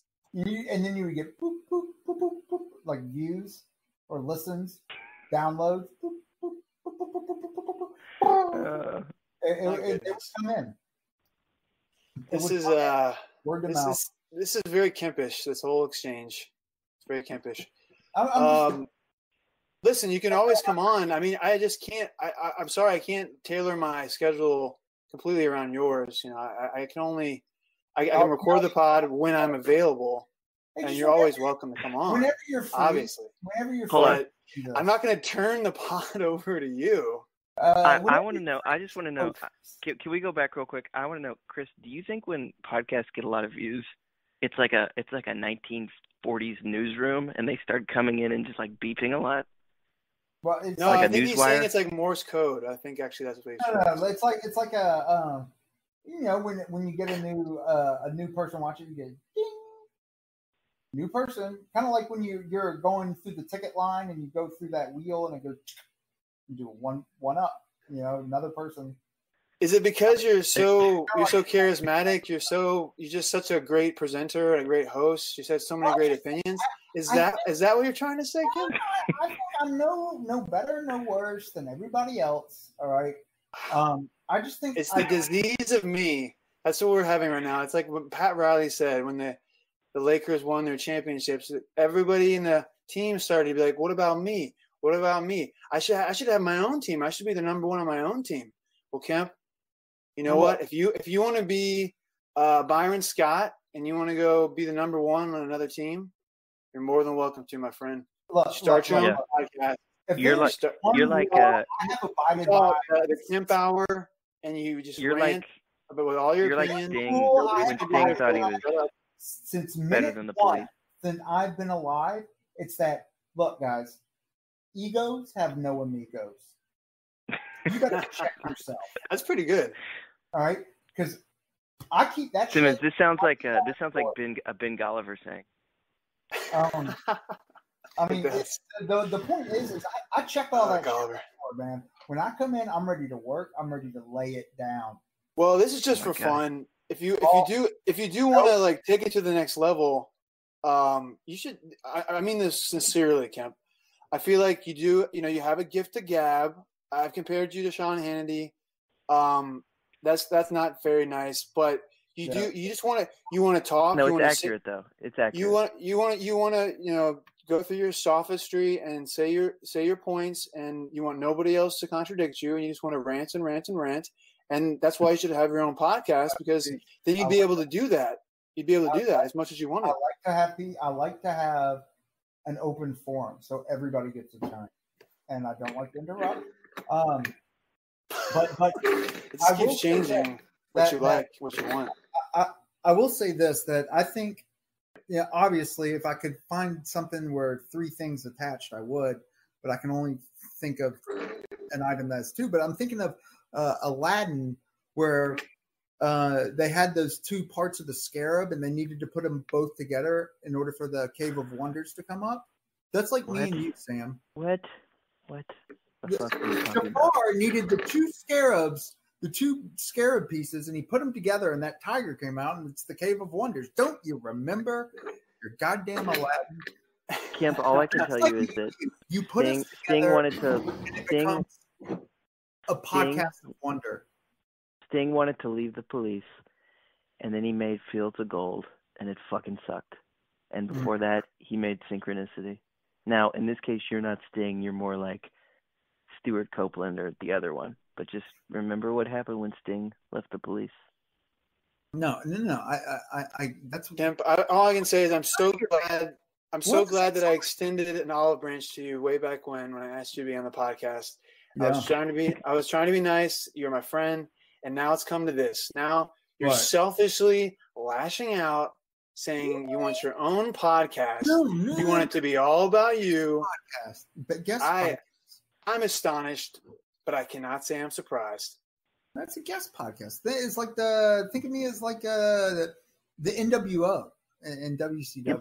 Kim, I bet you won't start your own podcast. I bet you can't even host a podcast. I bet it won't be good. You won't do it. Gaudy Stats audio podcast. You won't do it. I need a guest host. Are you going to be my guest host? Kemp, if you build it, they will come. That's all I'm going to say. That is all I'm saying. So get me on. I'll tell you You're what. on right now. I know, and I'm gonna release another audio. It's gonna be me and Sam. Jib jab, and I will send it to you, and I'll say, all right, post it in 12 hours. Thanks. See the demands. I'm sorry. I don't know. I'm just joking, dude. I'm just joking. I am not that callous. I mean, I don't know what to believe. You keep contradicting yourself like every minute here, so I'm not sure what to believe. But you know me. How long have we been best friends? You're alternating between sincerity, joking, no. and complete absurdity. I'm having trouble keeping up. No, this is me sincere. The joking me was, asking you to do all this work for when you were talking about Mike Vrabel. No, that is dead serious. I am being dead serious on that. But well, Kemp, I'll say this. How about this? Okay, you record a solo podcast by yourself, and then send it to me. I'll listen to it, and I might release it on Gotti Stats. Yeah, I've offered to do that, but I've offered to do that before, and you claim that you tried to do it. And I did. It was just a lambasting of Aaron Rodgers, who I love, by the way. But just a total. See, this is the problem. You're gonna have to hone this, Kim, because you're gonna have to hone your persona here, because you have to be more decisive. You're gonna be like a Sean Hannity. You got to really sell it when you really have an opinion. You can't keep like measuring it and be like, well, I actually like him, but no, I hate him. But I like. You got to come out and just be decisive. Well, I mean, you need some new bits. You need some new bits. You have the same 2 or 3 bits. Patriots. I ride that fence pretty well. I ride the fence pretty well, and I am. Listen, I am very good at acting like I'm taking a side, but slyly. We're broadcasting to a grand total of 9 people right now, so this is a good training ground. So yeah, record yourself. Get comfortable. No, I'm going to give you your favorite pair of pants on. It is called the Age of Italy. I am actually going to be getting surgery on Friday the 4th, so I'm going to be out of commission for about 2 months. That's when I'm just going to good luck on the podcast front. Age of Italy. It's about the road to the Renaissance. It's just going to school you guys up on the history of the Renaissance. I have written almost 100 pages. And I'm not joking on that. I took a little hiatus about a year. But I'm going back. So wait, let me get this straight. Now you don't want to do a stats fantasy football sports podcast? You want to do Italy podcast? Podcast that I'm working on. That's the podcast I'm going to invest money in. Okay, so I see. So you want your own podcast. You're not going to invest any money in it. You want to be on my podcast whenever you want, and you want to be able to talk all by yourself. I see. Okay. No, I didn't say that. I didn't say that. I said, Ben, I prefer all 3 of us. But in those days where we were like, oh, we can't get everybody, Sam, you're my man. I need you. Yeah, but I'm included in everybody, right? Like, lads, maybe I can't do it either. This has been it's not just you can't be. You've also been the one who said you couldn't do it as well. So you're all over the place. But it's been a pleasure. But I'm saying there's a lot of times you're not doing it. And then I'm like, hey, Sam, how about we just do a podcast, you and me? Well, yeah, well, that's what I'm saying. If you want to, again, like I gave you this opportunity many months ago, and you said no, it's not going to work. So hey, I'm down to record a podcast. I did record about. In fact, I might still have it. Just a year old, no big deal. Yeah, just a year old. Year old hot take. I'm sure it's aged well. No, Yeah. I mean, Kemp having the ability to podcast on Italy, the Renaissance, and on fantasy football, it's kind of like how, Kanye makes music and he also designs clothes, right? I mean, he can do more than one thing. Yeah, I mean, why don't you just do 2 podcasts, man? It's not that hard. I think you should alternate within the same show though. Like give 10 minutes on Garoppolo, Italian last name, and then like 10 minutes on like the David. Just do like a grand in the Uffizi. Yeah, like grand Colin Cowherd style metaphor that touches on Italy and NFL and Patriots, of course, and Mike Vrabel.